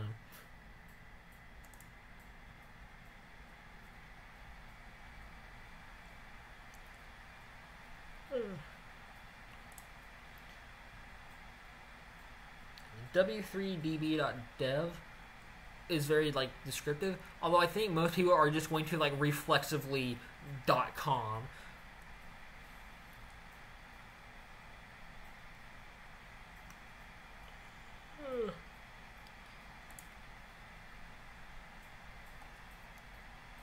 Most people, they want to go to a website, they're just going to instinctively type .com usually. But if it's .com is taken, okay. What is it taken by? W3db.com. Oh, it's just a parking page. It's just a parking page.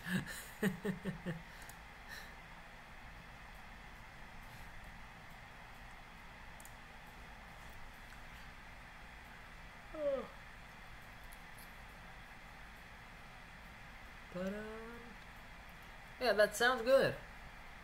I wonder, would it just be through a dashboard? I'm guessing there'd also be an API to access it. I'm guessing.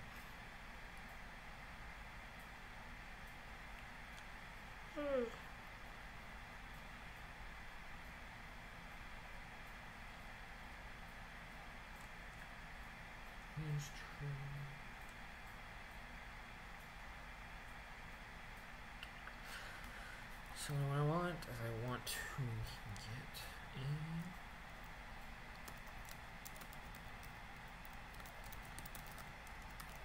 get inner, and then if it's anything other than token, keyword W. Yeah, just like on Spiffy or Script.do. Never heard of either of those, but I get you. I think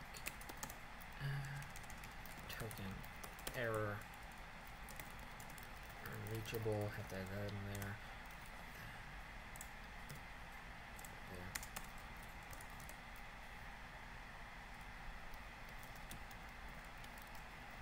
There. Error new.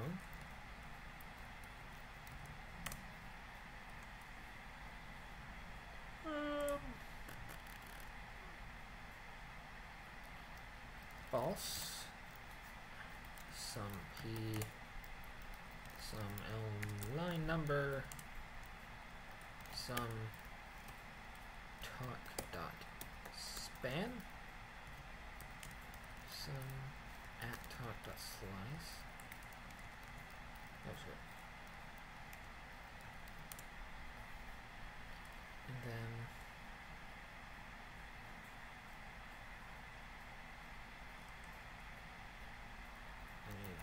There are quite a few unsolved design problems. Well, a good way to solve problems is to try and explain them and see if a random stranger on the internet can figure something out.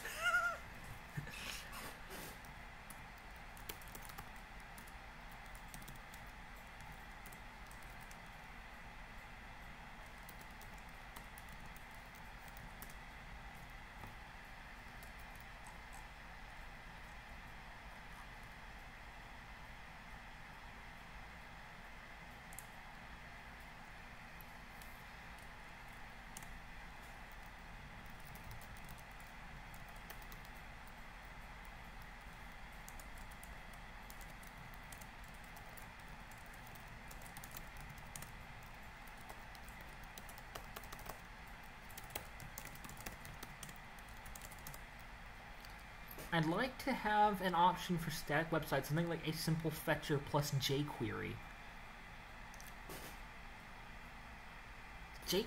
Is jQuery still a thing?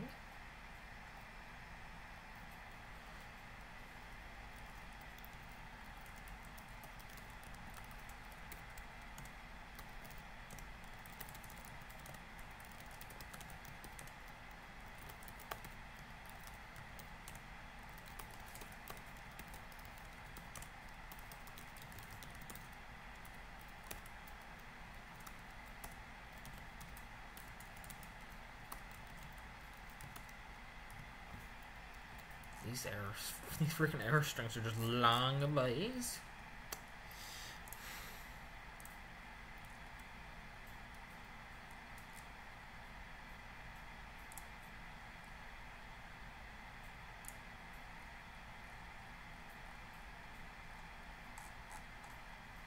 If not jQuery, then anything else for XML searching, right? I just heard a thud again, a different thud.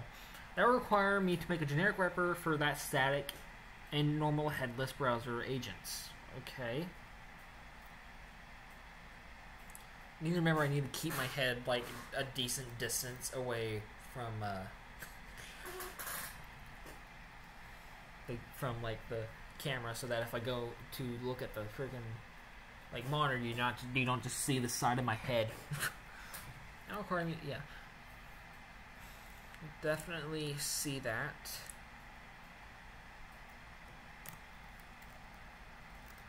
Token operator.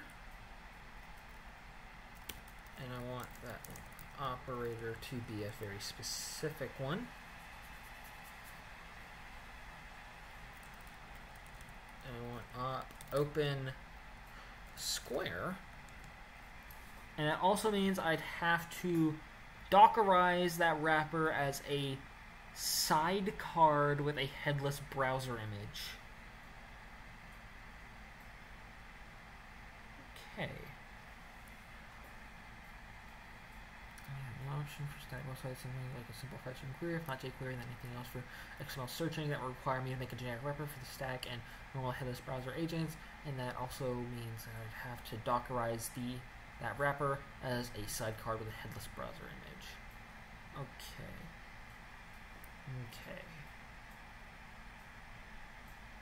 Thank you. Sidecar. As a pattern, right. I get you. I think.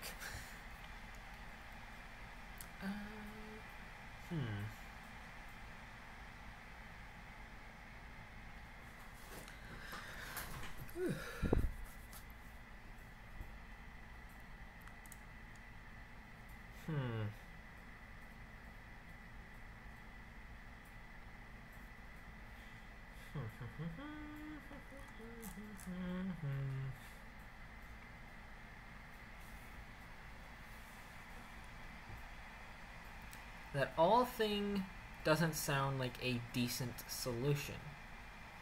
Yeah, that kind of sounds like a pain in the butt.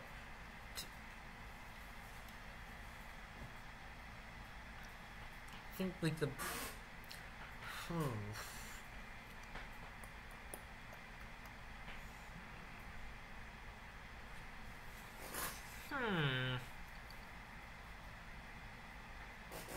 Another idea is to make that simple fetcher a part of the database. Right?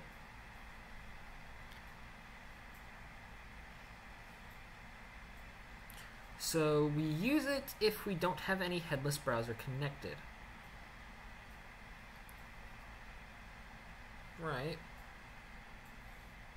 That definitely seems like a better way to do things, maybe. But then we lose feature with clusters and rotations. Clusters and rotations. I have no idea. I'm going to have to do a Google real quick. Clusters and rotations in fetcher clusters and rotations. Cluster versus fetcher. Yeah, I have no idea what to look for to try and figure out what that means. So you basically got like two solutions that you know would probably work, but they have trade-offs. Okay. Clusters is to combine headless projects and groups, right? But I'm guessing you can't cluster fetchers. And then rotations. I'm trying to think of rotations in this context. Something to avoid websites banning IP addresses. Okay, so you just like rotate out essentially a VNP, but I'm guessing you meant to say VPN. Typos happen. Yeah, VPN. So basically a virtual private network where you just change out the IP addresses so that it can't be banned. Which, I don't know if you would really need to, like, if you obey the robots.txt, then you probably wouldn't need to worry about IP banning. But, and the whole thing should have a single master. So you have, like, the master server / database thing, and it just deploys these fetchers and headless browsers whenever it needs to. Does that make sense? Am I interpreting things correctly here? Because I really don't know.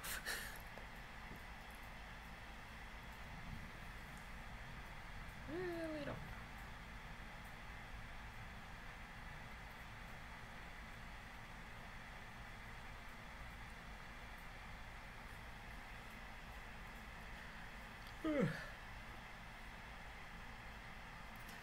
Yeah, and we have a simple fetcher combined with DB.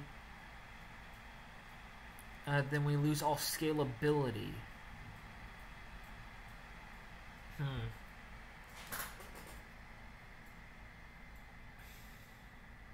wonder what would be stopping you from like clustering fetchers?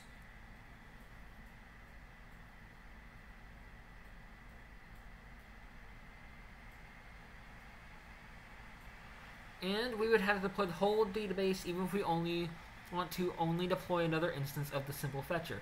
Yeah, well, There's gotta be a better way. I'm trying to think. There's got to be a better way of doing all this. Just trying to think. I think the stream is just completely like changed at this point. I think at this point it is now Ashton tries to help people with their programming. Simple fetcher, memory footprint, something around 10 megabytes.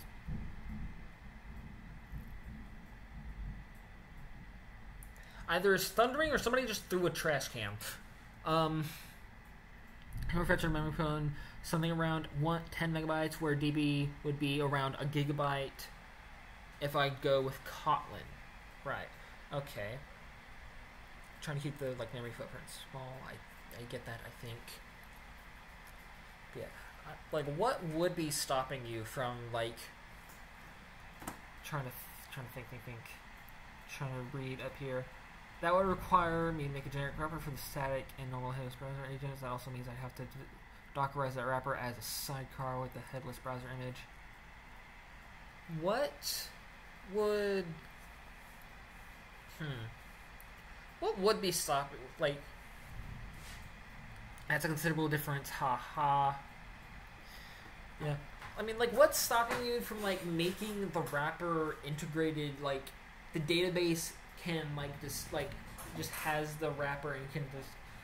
I'm trying to think here.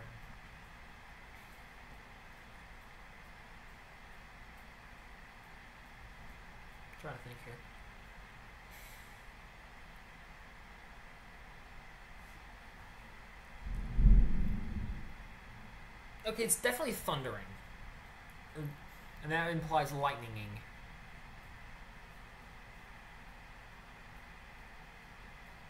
Which means potential for a power outage.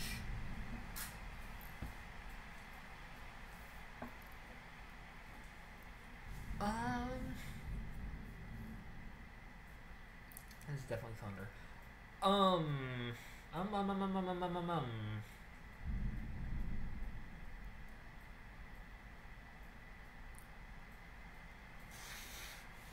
I would definitely say that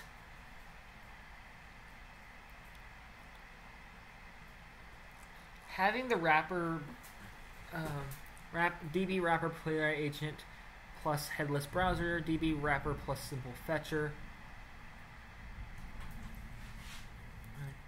I would definitely say that, like, having, like, the DB plus simple fetcher. Okay, that's both options. I would say, like, the first one definitely gives you more flexibility.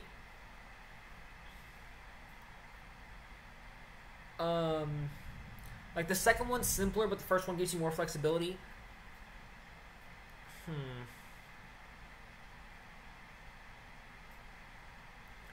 And if I remember correctly, you said I have to dockerize that wrapper as a sidecar with a headless browser image. I would...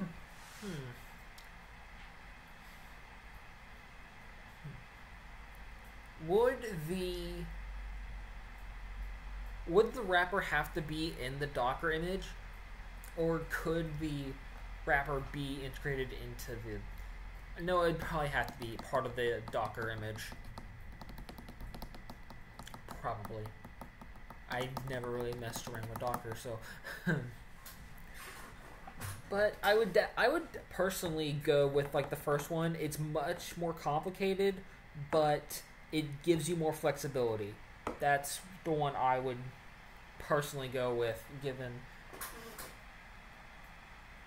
Yeah, that's the one I would go. That's the one I would go with. Just like from my personal, I would rather something give me more flexibility, even if it means it's going to be more complicated to implement.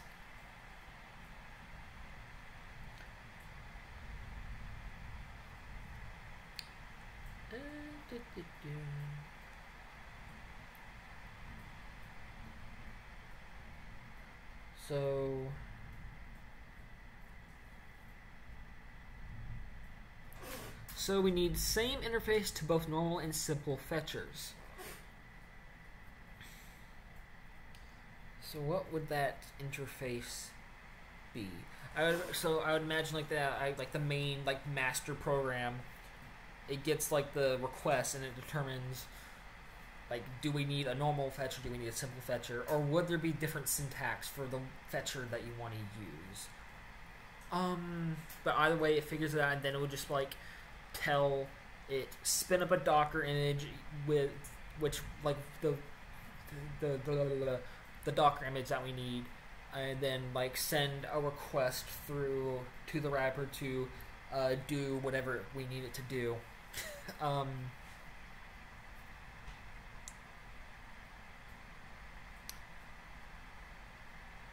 What? Okay.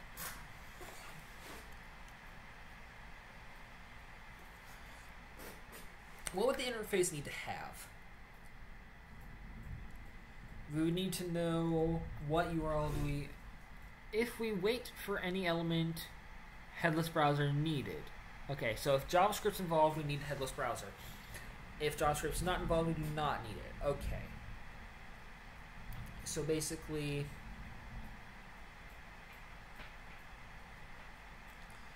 the interface, you would need to pass along the URL that needs to be accessed. Then the database would have to determine whether it needs. The database would probably have to keep track of like what websites have JavaScript on them, which most do. Interface something like get page, get document, get DOM, select, get from selector. I misread that completely. I guess I go with protobuf. Protobuffer.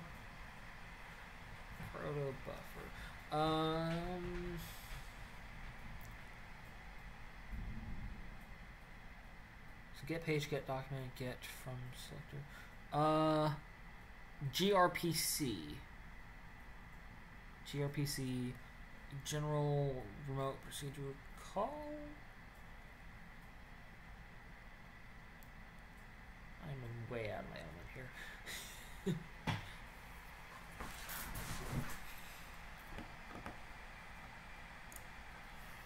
Google RPC. Gotcha. That's a big thing in Go, right? Which means, yeah, Google is Go is a Google project. There we go. grpc.io. I am just getting like wholly sidetracked here. I want a new window. There we go. High performance open source REST but binary. Alright, so instead of transmitting everything through text, it gets transmitted as like a string of binary. Okay. To put it simple, right. Got you. I got you. I think. Also, dark mode. Yeah, definitely a good way to go about it, I would say. And that would mainly be for like communicating with the like the worker threads, the worker images. Because like the simple fetcher and the headless browser, those are like your worker threads. If I'm interpreting everything correctly, which I hope I am. And you'd use like that to communicate between the worker threads, if I'm getting this correctly. It's an awesome option, as I'd have front in Kotlin, simple fetcher in Go, normal fetcher in Kotlin, or TypeScript, I don't know.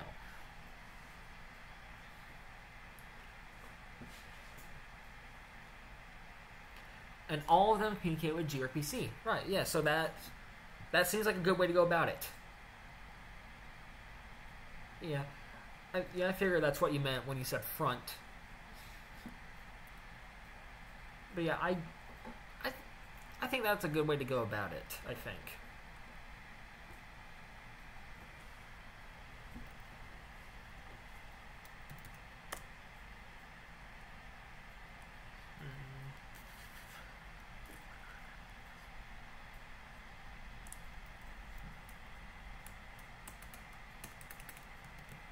So I can just totally simplify this here.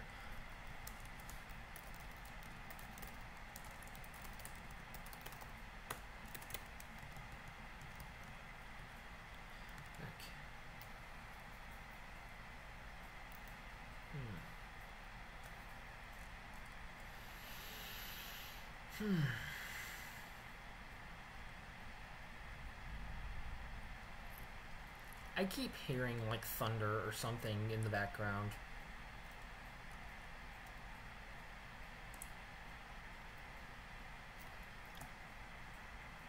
And also it's like 6 o'clock. I am getting hungry. Same time I want to keep streaming just to hear more about this whole like project.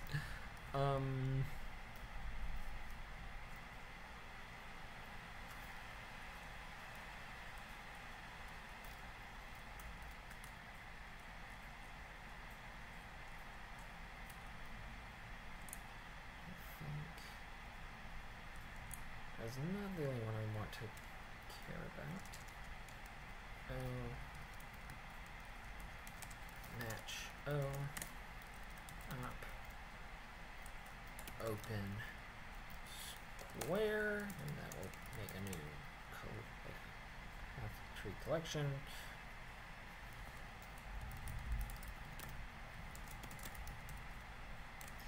I don't know if it's worth doing database in Kotlin if we have a wrapper around the playwright plus browser thing.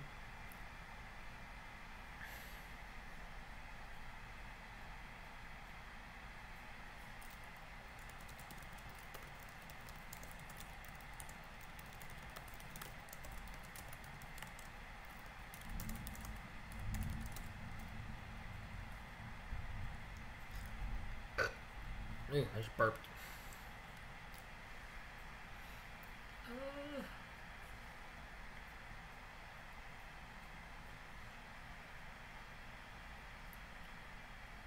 Honestly, like,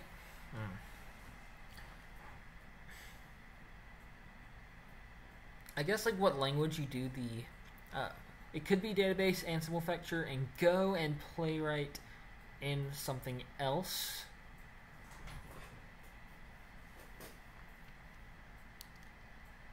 Yeah, I guess like the main thing depends on like how much performance you need, because like I think every language is slightly different in its performance, which modern computers are really fast, so it might not matter that much. But if you like need like absolute performance, then you know it all really depends. That's all I can say on that topic.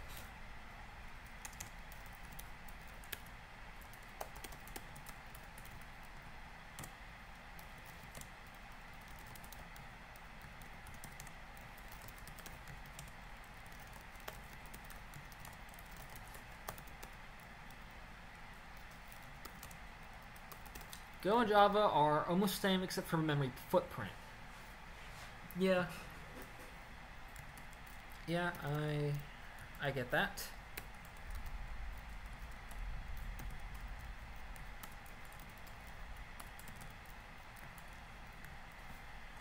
I get that. I don't want to go with Rust if that's what you're implying.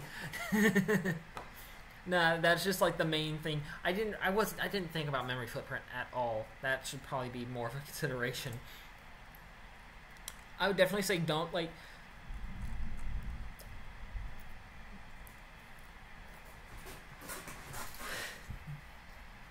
go with whatever language you want. Like I think I remember saying this earlier, but Rust, when you're learning it, there is just kind of a brick wall, and maybe like a series of brick walls. It can be a very hard language to learn. Oh, how are you? Doing good.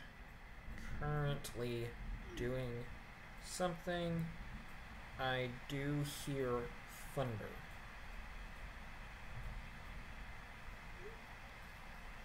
Be right back. That's alright. I don't care much about CPU. That's fair enough. That is fair enough. Just want to minimize the memory footprint. That makes more sense. Which one has the lower memory footprint then? Oh. Okay, you still got power. Yeah. Whoa. That. Oh.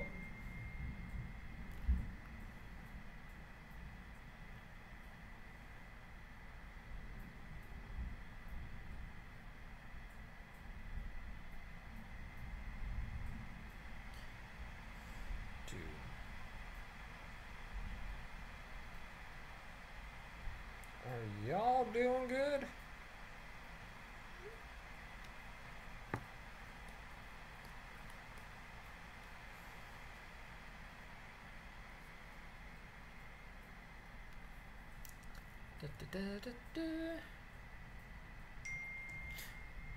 Yes, sir. All right.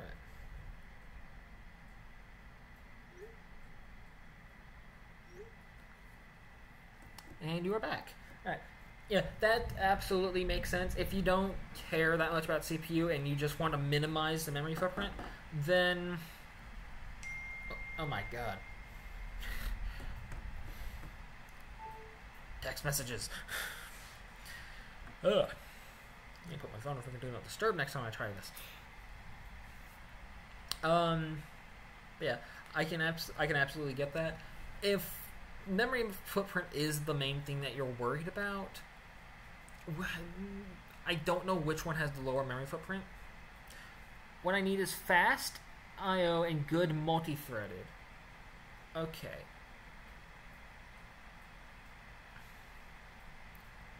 And both Go and Kotlin are good with it. Yeah. Okay.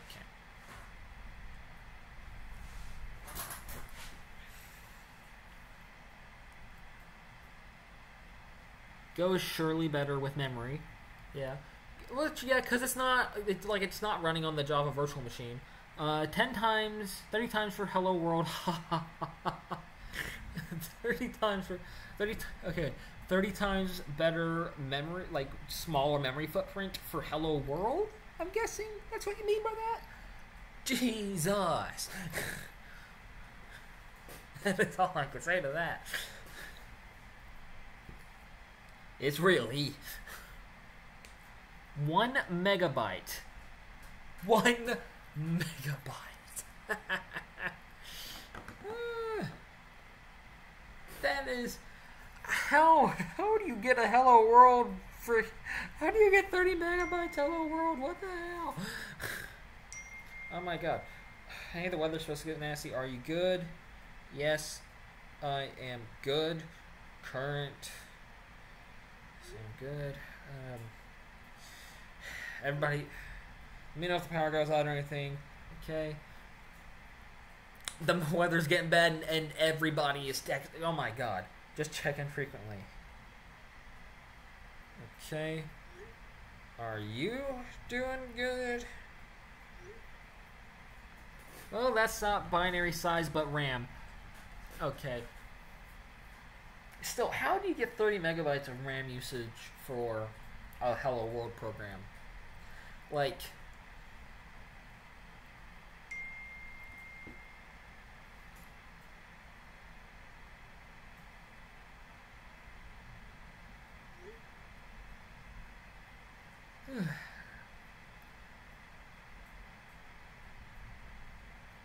I'm just getting all sorts of texts right now. Because everybody is just like, hey, the weather's shit, are you good? That's JVM magic or something. Yeah. That's the main thing on, like, having a runtime, is that you're going to use more memory because you have to allocate memory to that runtime. That is, like, the main downside, I would say.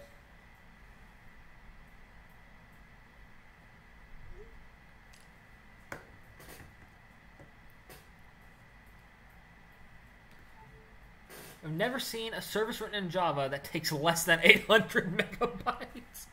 Or 500. I misread the 5 as an 8. I need to get new glasses or something, probably. Yeah. Haven't seen a thing written in Java that takes less than 500 megabytes. Yeah. Java, JVM can be crazy. That's all I can really say to that. Just...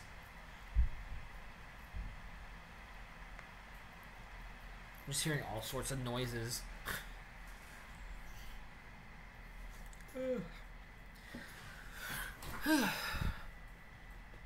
I'm probably going to stream until either 3 hours. It says 3 hours on that thing right there, that timer up at the top of the Twitch dashboard, or until the power goes out, whichever one comes first.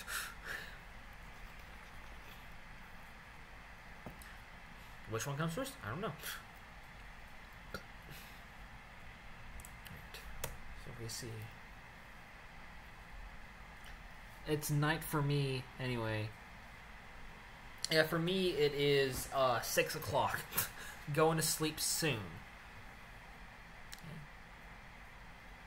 But for me it is 6 o'clock. It is just middle of the afternoon, and it is starting to thunder.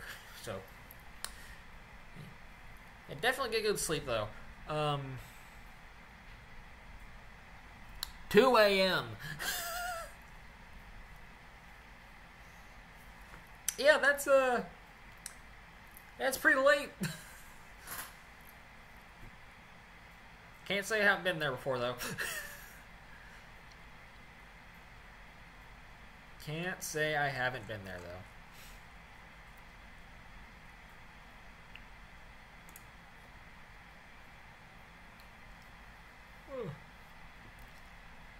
Like, there are just sometimes I just have nights where I just cannot sleep because my brain is just bouncing off the freaking walls of the skull, just going haywire and thinking of everything, and I just cannot sleep.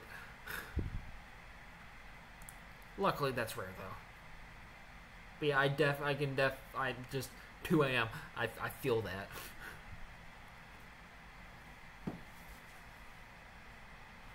Definitely feel that. I'm trying to think of how to go about this.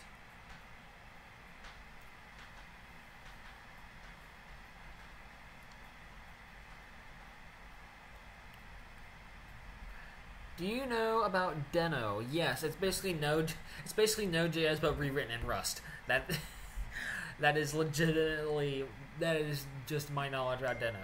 Oh my god. Okay. I need to start putting my phone on friggin' do not disturb. But yeah. Been using that for some time. Yeah. I should probably look into it, but I don't really do a lot of like web development, so not really much of a point, really.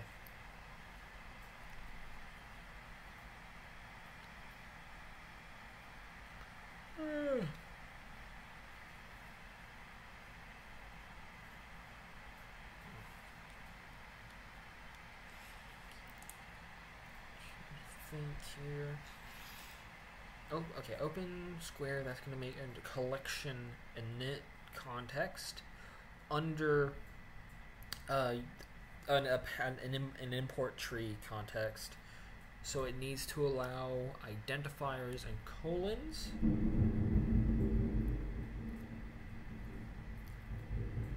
That sounded close, potentially.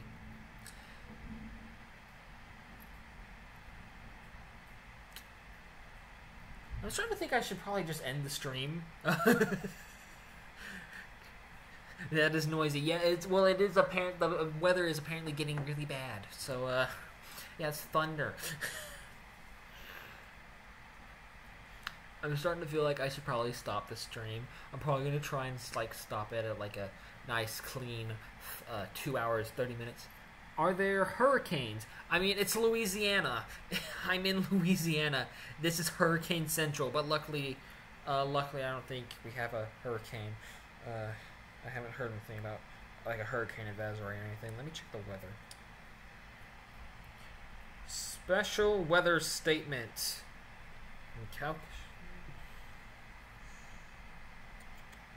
Okay, just a thunderstorm. I'm not in North America, sorry.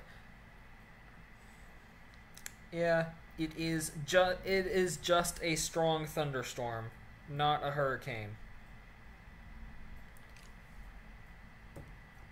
Yeah, it's alright. Yeah, luckily not a hurricane right now, just a thunderstorm. But where I am, we do get hurricanes sometimes. If luck is decided to be a butthole. Back in 2020, we had like two hurricanes in a row. It's freaking crazy.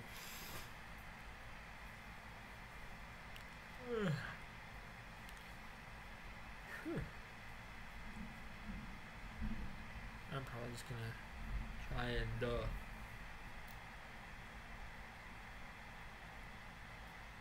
somehow I don't have any drop frames. I mean, hey, that's good.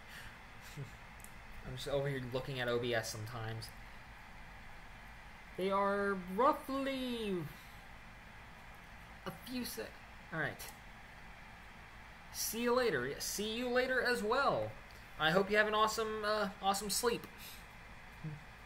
Seriously, get some good rest. I hope you have an awesome day, night, sleep, whatever.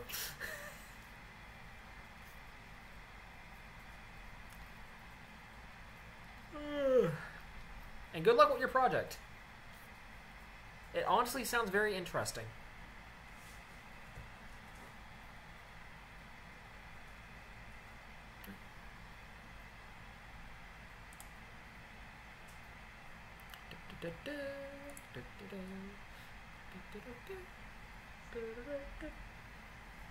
GitHub name is not taken as well. Nice. Yeah. GitHub W3DB. Not taken. Alright, and so I'm guessing you just registered it. Nice. I'm definitely going to follow. Congratulations. Alright. Yeah, I wish you good luck with your project, and I hope you get some good sleep. Some awesome sleep. Because it is... I did that 7 days ago, or 10. Did that, yeah, something like that. But yeah, I just followed it, so... Yeah. Good luck with your project. Get some good rest. Get some awesome rest.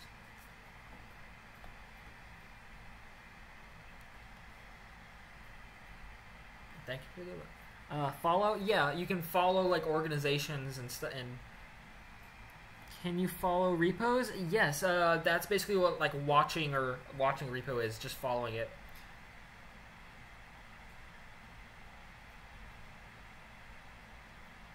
You can also follow people.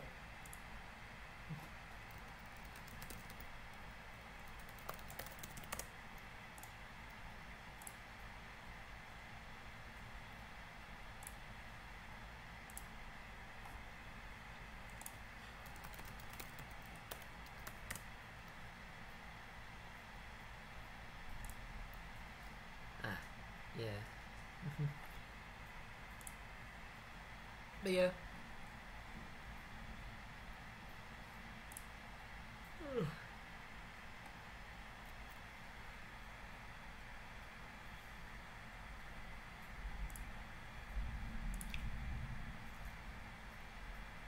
I can just hear my freaking computer's fan going. Alright, bye. You have an awesome sleep, and good luck.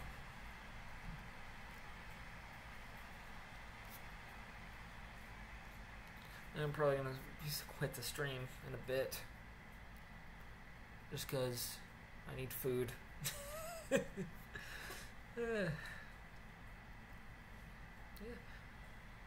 Peace out.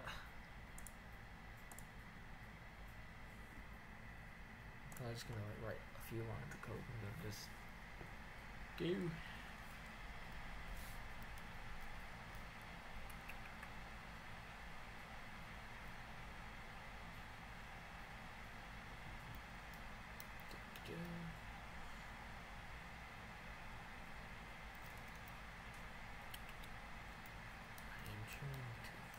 Here, I need to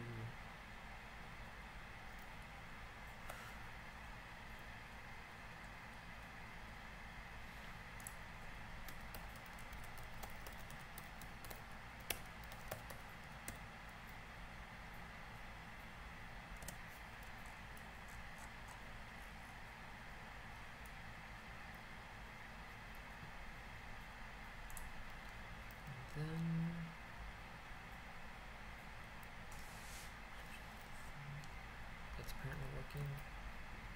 Doesn't push it yet, so then context stack.push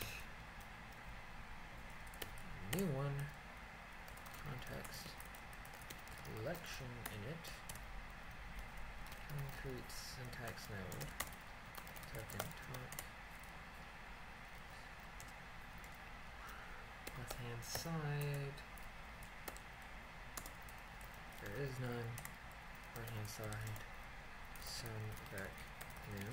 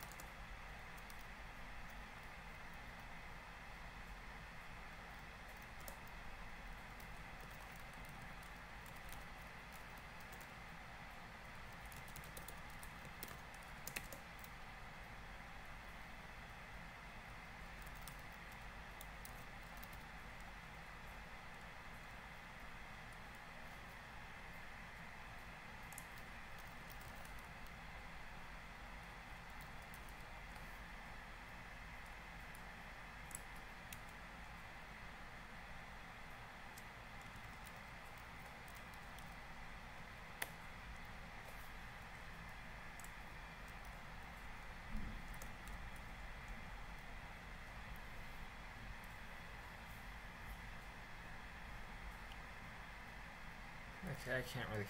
My brain's just off. I need food in my system. I'm probably just gonna stop the stream. Go to camera. And you adjust that a bit.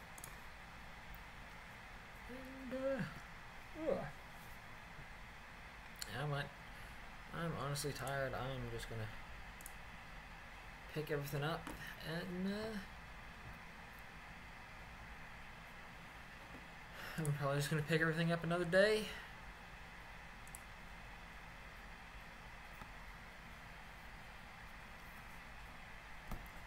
I can't really think of anything else to say. Anybody who is left watching, y'all have an awesome day, night, whatever it is, wherever you are. I don't know your time zone. Yeah, y'all have an awesome life. There we go. That works. And yeah, I'm just gonna turn off the stream because I really can't think of anything any farther to go because I need food in my system. Peace.